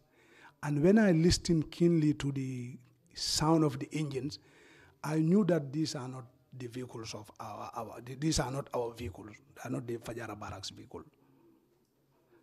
I am familiar, you know, to the convoy vehicles. They are the sound of their engine, the state guard vehicles, then the sound of their engine. So, and suddenly it appeared to me as if some people were jumping out of the vehicle. It was already dark. So whilst we were praying to start the meeting, suddenly, you know, 2 guys came, pop, they opened the door. The officers were sitting inside. I don't remember the rest, but the one who came to tell the commander, we come to you, come, is one Lieutenant Noah Williams. So then the commander said, who, me? When the way they pushed the door, everybody was somehow reactive. But I was sitting directly facing my commander, but he didn't have such reaction. It's normal to have such reactions. If he doesn't have that such reaction, it means maybe he knew the subject matter. So then he came out with them. Less than 2 minutes, he came back alone and tell me, bro, answer to these people. I said, me? He said, yes. I said, what for? He said, no answer. So as I was coming out, it's like, this is the door. One of them had taken cover here. Another one had taken cover here. The moment I step out, they grab my hand and then, put the handcuff. And I was struggling with them until eventually they were able to handcuff me. When they want to push me inside, I stamp the wall. We some struggle with them. Then again, I think when he went inside again, he told Captain Demba Balde Mbarodi. Mbarodi also, they also entered inside, and then they handcuffed Mbarodi also. So what happened is they drove the car up to the gate, up to the door of the, and they opened the car and then just push us inside. I was expecting that definitely the fighting would have started that moment, because I never thought that a twice of a battalion which is roughly around almost 900 to 1,000 soldiers, that a foreign element of roughly around 25 people or less than that will come to the camp and arrest the deputy commander of the camp and get out of the camp without a firefight. If that happens, that it means there was a setup. You mentioned that there were foreign elements. Which security force were they from? They were from the state guards. They were from the state guards, from military police personnel from the state guard, headed by Lieutenant Noah William. So, like I said, for my commander to be arrested in the Fajara barracks, then it means then before they take him, I should have been dead before they take him. And before I die, I expect that my troops should die before I die. So obviously, if it happens, then logically, you know that there is a setup. Whilst in the car, arrested in the car, two of us, the vehicles I was going, I was just listening to hear a shot, because I expect that there must be a fight, because they will not let me go. But that how the vehicle went up to the gate, I was still expecting a fight from my troops. And the vehicle just exited the gate and turned towards the fire service, and then they keep on driving us in the night. And then they cover our faces. So we drove for a while. Then eventually we came to a place, and then I hear the sound of opening a door. It's like a big door opening. And in my mind, I was not seeing, but I was calculating whether it's east, west, or they are going finally. I knew that we are somewhere in Banjul, and that was at the NIA headquarters. So they dropped us there, they took our things, they took our jujus, our monies. They had already taken out cell phones. And then after that, they handcuff us and then lock us in different cells. From that moment, I didn't see Captain Barodi again. I was handcuffed and I was locked up in a cell, an underground cell, where even I cannot even see nothing. It was as dark as probably forest in the night, middle of the night. Do you know if that underground cell is known by any name? Well, actually, I don't know. I know that there are cells they call Bambadinka, but definitely I didn't know the name, because I have not been, apart from that our 2012 incident, I've not been to NIA. I've not been there really. I've never been there. 2012 was the first time that We went there. And, you know, if you are not by yourself, of course, it's only the area that you are taking that you can know, you know. I think we're running a bit out of time. You said they took you to the NIA and you were in an underground cell. Can you tell us what happened after that? Did you stay there? I was there, I think, until around 3 a.m. in the night. You know, again, I had the vehicle enter.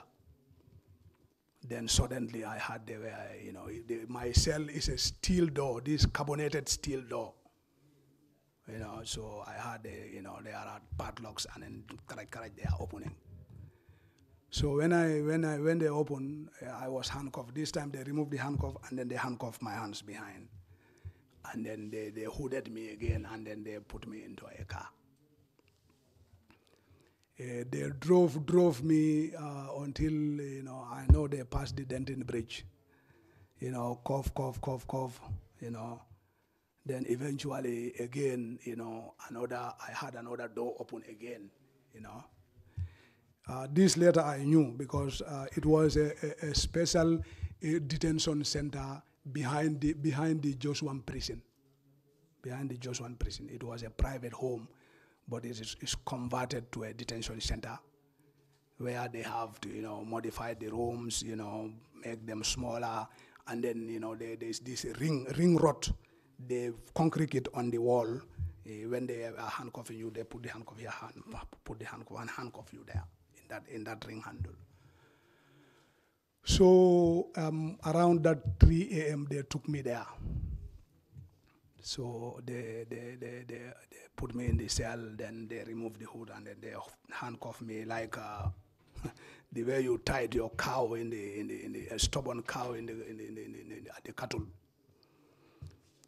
So I was there. Suddenly I also hear somebody coughing. But there are a lot of those, it is divided into different cells. So not knowing that there were some other colleagues of mine who were also locked in different cells there, namely Lieutenant Colonel C.D. Juve. He is in Yundum now, and Major Yusfa Jammeh also. These are people, we were all instructors at the school together. We work at the school together as instructors for so many years. You know, so Major Yusfa Jammeh was also locked in the other cell. CD was also locked in the other cell. But I never know. I just had someone coughing. I was wondering who would be these guys. So the day I was arrested, then I didn't eat dinner. I didn't drink. The following day, I didn't eat. I think the next day in the morning, and then they brought some loose bread and butter. You know, I was suspicious. That is our way. That is our upbringing. You know, you should always be suspicious. You know, that's the way my tribe. That's how we think. We should always be suspicious. So when they removed my handcuff and then they gave me the bread, I was checking inside because we have heard about so many stories, you know. I was thinking probably, has the bread been poisoned to eat it and die? Probably. So I opened the bread and I saw it was a completely loose bread, maybe a stale bread. It's not a new bread, it's an old bread. So I open and check inside. Then I recited Fatiha and I also recited Yasin. Then, you know, and my mouth was completely dry. When I cut the bread with my teeth, for 15 minutes I was chewing the bread because there was no water in my mouth. You know, I couldn't homogenize the bread in my mouth. And eventually I decided to swallow it. And when I swallowed it, my stomach was almost tearing. My stomach was like, you know, you are punching my stomach inside with knives. And then I started sweating, you know, the whole of my body, even my palms and under my feet were all sweating. You know, and eating the bread, it was like I'm eating the raw sun. you know. So that's where we stayed until I think on the 19th evening or 20. At night, a director of NIA Yanku Babaji came there,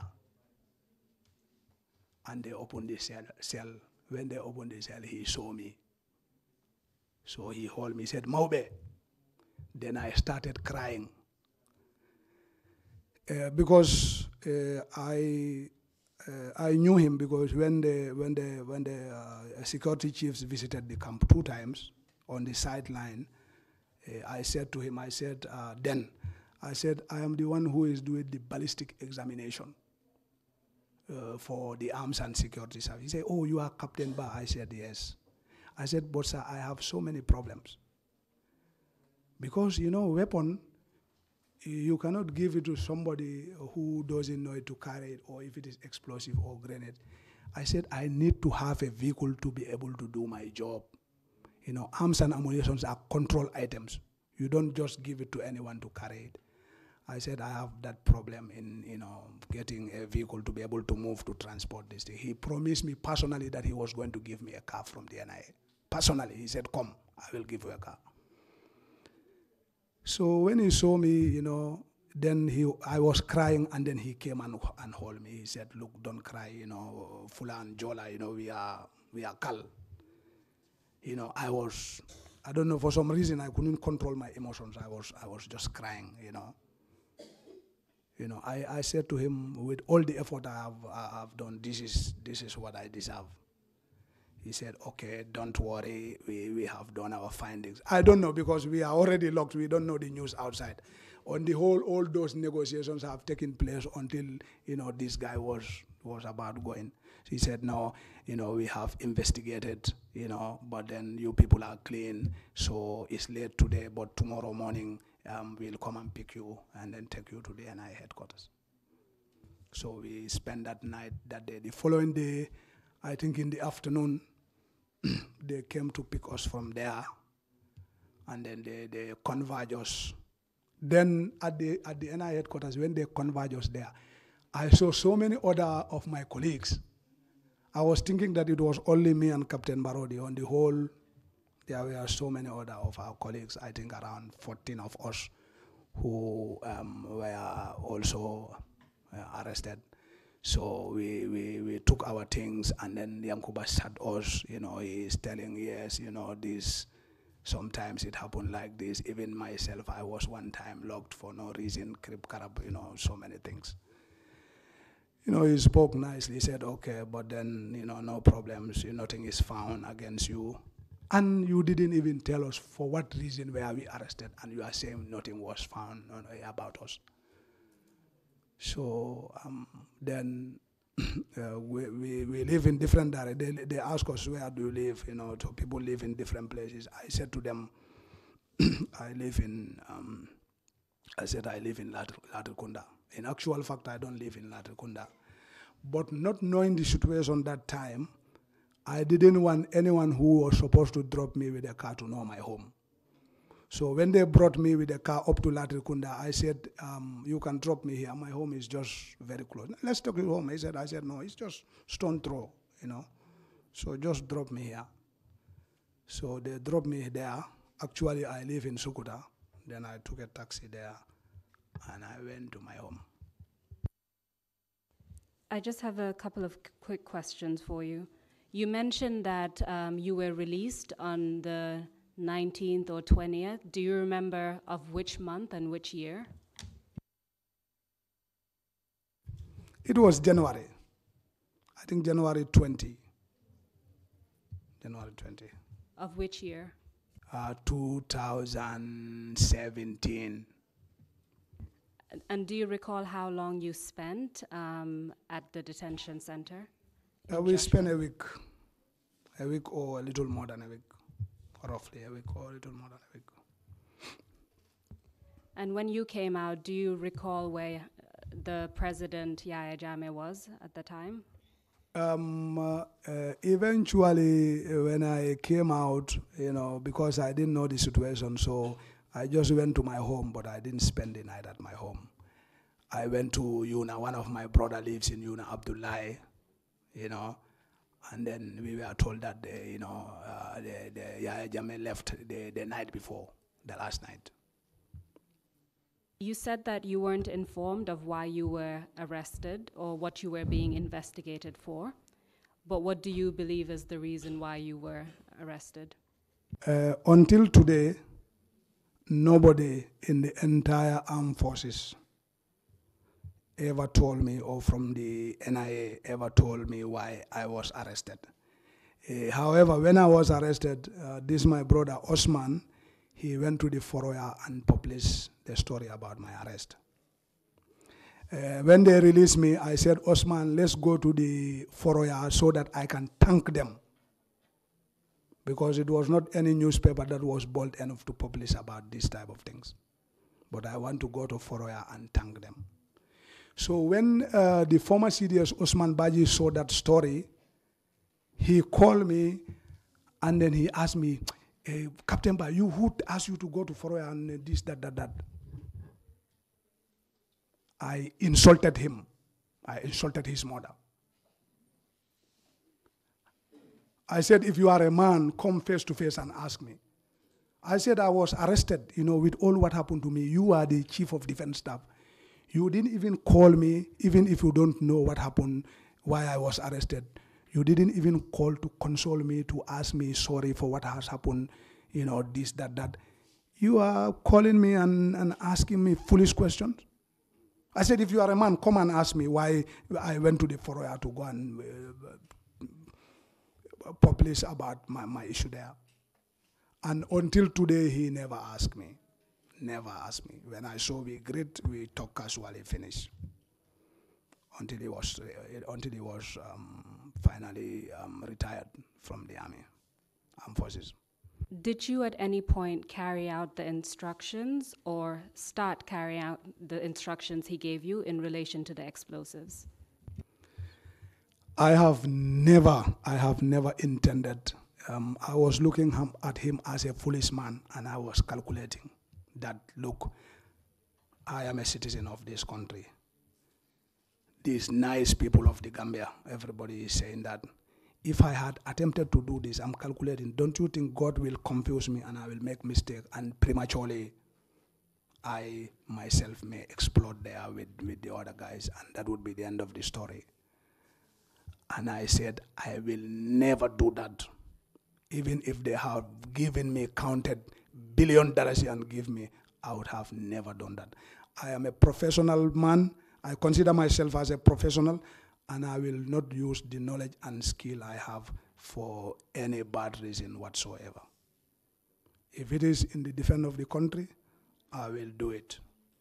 But if it is just out of what, I can't do that, because in the military, we are to obey orders and follow instructions, but the instructions and the orders have to be legal. They have to be legal instructions. They have to be legal orders.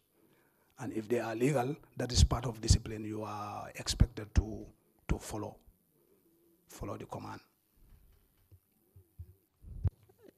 The last question from me, Captain Ba, is considering the experience that you've narrated here, first of all, as someone who has committed some human rights violations, and as someone who has suffered human rights violation, can you just tell us lastly what impact this entire experience has had on you? Whatever you live through, it builds you either positively or negatively. Over these years, what has happened has built me, and I feel it has built me positively. I have gained experience. I have matured better with the trainings I had, the professional training, the academic training. So many things have happened, and I am still here. I want to thank God for that. I have committed some mistakes, and I have also been a victim. I think these are lessons that will be indelible in me till the end of my life. The TRRC, I'm not saying anything to ingratiate you. I think this is a good job. And I think anybody also who has done something wrong should be bold enough to come and tell the truth. Inshallah, there are a lot of things that are going. We have the security sector reform.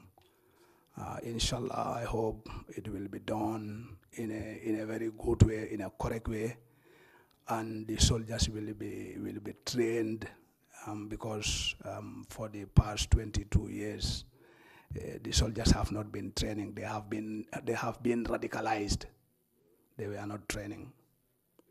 Believe me, those weapons that we had in the army, less than 15% were able to operate them.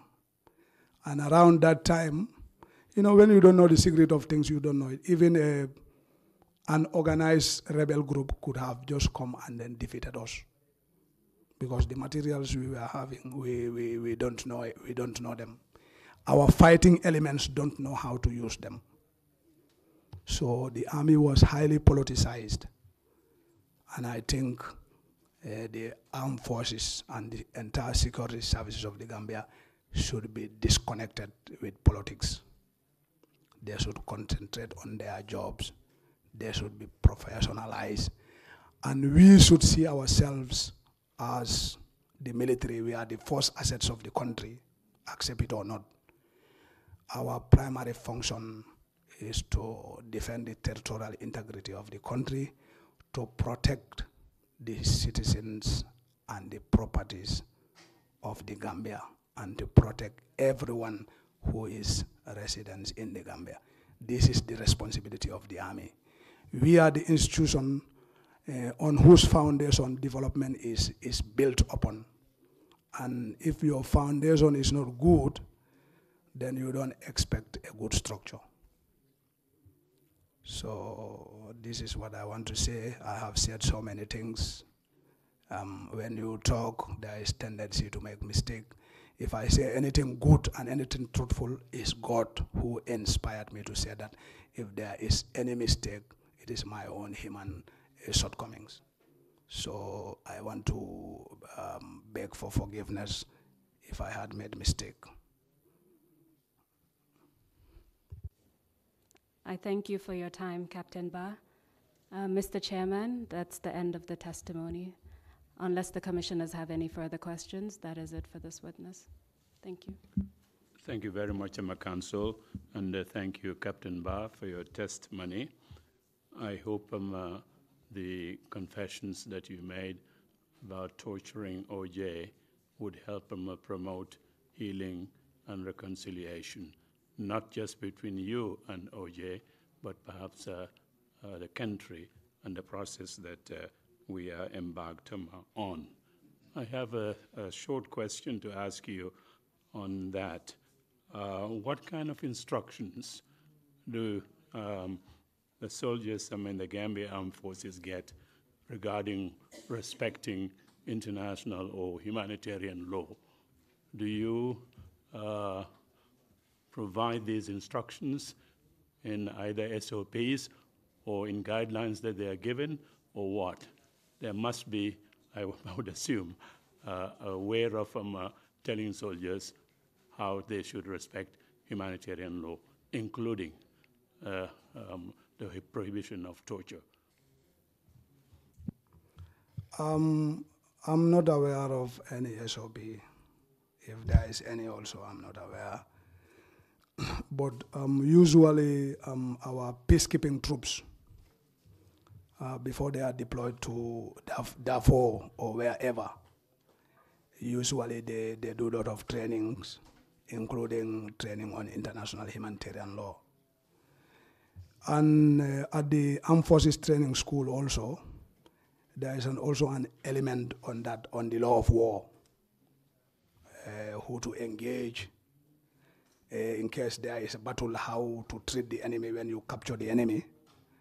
And I remember this famous British SOP, where one time I was involved in PSO training, peace support operation training. And those instructors, the British Army instructors from Gibraltar, in our practicals, they said that when the enemy attacks you and fire at you, he misses you, and he's running away, he's retreating. Even though you are not expected to fire him because already he is retreating. And I think Islam also is the same thing. In Islam is also the same thing. All those good laws are normally in line with Islam. So where somebody has engaged you and he is retreating, you are not supposed to fire him. Even if you arrest him, then what should you do to him? You should treat him according to the rules of the Geneva Convention. Ask his name, ask his rank as an officer, and comfort him. So I think there should be more of that training. The officers already they know, but probably we need to filter these things to the troops as well. Because the bulk of the army, the bulk of the fighting force of the army also are the troops. So unless the troops are good, then we officers are not good. I always tell my officers at the Fajara Barracks, I said, if we sit here, we feel that we are professional, we are good, and our troops are not good, it means then we are not good. Because if we are good, then we should make our troops also to be professional and to be good. So I'm sure the new CDS, General Kinte, he have a great vision for the army. He have a great vision to professionalize the army. I have worked with him closely from the training school years back. And even before he was removed the last time, he have got good plans for the army to professionalize the army. What I will urge myself and urge my fellow officers is to give him 100% helping hands. He is very professional. He's a visionary leader. He is good. If he is given the opportunity, definitely he will transform the armed forces. Thank you for that answer. I do hope that instructions are given at the time of training. You said you're an instructor at you were at the training school, that young soldiers, people joining the armed forces, are trained to respect these laws. Even in established armies or military establishments, these are things that are updated, they are taken care of, they are given as instructions. In the late I think it was early 90s, I spent a month or two lecturing at Sandhurst, and we were working exactly on these rules of war, rules that need to be updated from time to time. If Sandhurst is doing that, I can't imagine that in a situation like this with an instruction school here in the Gambia, that is not, soldiers are not taught to handle that. But I do hope that your colleagues are listening to you, and at some point, people are trained to respect these laws and avoid torturing other people. The second question I have deals with, I think you probably answered it, maybe it's more clarification. When you were given instructions to, or suggestions or whatever it was, to plant explosives, did you have explosives already somewhere stored, or you were to manufacture explosives? I just wanted to be sure that if you did have them, where were they stored, and did you have enough to hit the targets that were being suggested to you? Yes, we have explosives in Yundum barracks. And then also I was privileged after when the new government came in, I was privileged to go and disarm Kanilai. I was privileged, escorted by the ECOMIC. And there I also discovered so many explosives there. And in Banjul at the State House also, there are explosives. You know, when you say explosive, it's a general term. Not only the conventional explosive stuff, but even a grenade. you can enhance it and then, increase the impact. Explosives were not readily with me. If I was willing, I could have improvised, because I have conducted some the demolition exercise here in 2006 when we had that container of scrap metals that came from Guinea-Bissau, and they mistakenly put along some cells there, and it exploded. I was the one who disposed those ones off. I could have improvised. But, they were readily available. And considering the influence of the man, if I call him, probably I said I need 5 kilograms of C4 or TNT. They could have provided anyway. They could have provided, really. It was not, the explosives were not available with me. They were available in the army stores. And considering the guy who gave me the instructions, considering the influence he has got, if I had agreed and probably call him a day or two after, I said, okay, I have did my mathematical calculation, and I just need 5 kilograms of C4 or TNT. These are names of explosives. C4 is composition 4. TNT is trotulalan, something like that. So he would have made it available, but I was not interested whatsoever to do harm, because already I have had the experience, so I didn't want to mess up any longer. This is why I didn't call him, and I didn't respond to him. I agree with what you said, like about this training on international humanitarian law and the law of armed conflict and law of war. I concur fully with what you have said, sir. Thank you very much. Any commissioners have any? Commissioner Carr, Commissioner Jones, Commissioner Kinte, and Commissioner C later on. Yeah, let's go in that order. Commissioner Carr, you have the floor. Thank you, Mr. Chairman. I have a couple of questions I want to ask. The first is, you said General Baji told you that the coalition wanted to revenge. Did he tell you what revenge? That's my first question. The second is, you also said that you are moved away from the NIA to another illegal detention center. Do you know about the existence of other illegal detention centers?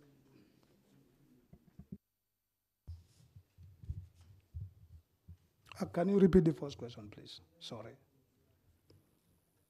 Yes, from my understanding of what you said during your meeting with General Baji, he told you that the coalition, some people wanted to revenge. Do you know, or did he tell you what revenge that was?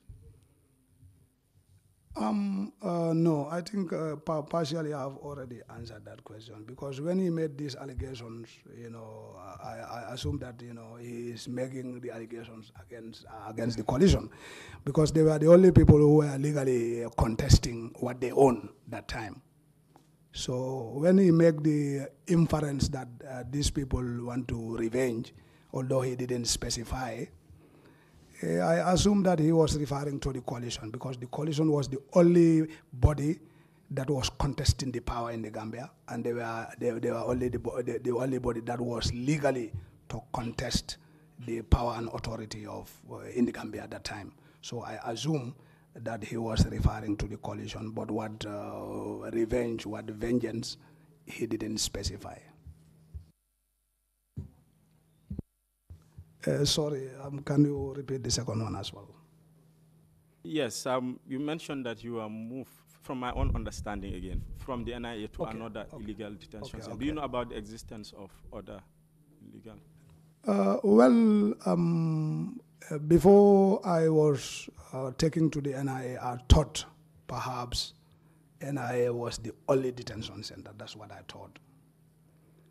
But when I find myself suddenly at a place around Joshua Prison, I was surprised, definitely.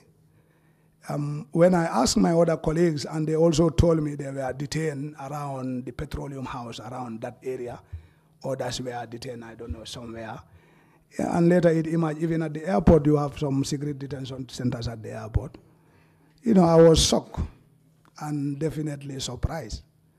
And for the fact that, you know, I found myself kept in that detention center. So again, I assume that there would be similar detention centers, and information arrived that, you know, there are so many detention centers, secret detention centers as well. Thank you, Commissioner Jones. Commissioner Jones. Captain, but within the commission, we have several committees, one of which is the Child Protection Committee. You did mention that in 2012, when you were at the NIA, some children were brought in for questioning. Did you get to see, or do you remember who those people were who brought in the children? 2, please don't mention the names. Did you eventually get to find out who those children were, and do you know if they were tortured at all? Thank you. Well, the fact that the children were brought to the NIA, and I was behind bars there, and it was night around 1 o'clock. Imagine, even if the lights are on, you know, at a distance, I was not able to recognize. And so many years have, some few years have passed. The children have grown up also, so I may not be able to remember what the children are, who the children were. But my understanding is that they were not tortured. My understanding is that they were just asked, and then they reacted the movie there. They reacted the movie, and I think after that they let them go. Thank you, Commissioner Kinte. Captain Ba, this is Commissioner Kinte. I remember you said the army was seriously politicized. In some technical term, one would say was highly polluted. Do you have any suggestions in the reform of the army that will, you know, reduce the politicization or the pollution, so that not what is coming next, already what the situation is? Do you have any recommendations that you can make that will improve the state and professionalism, competency, and reliability of the army? Thank you very much, Commissioner Kite. I think to depoliticize the army, that will be the job of the government, and also in conjunction with the authorities of the Gambia.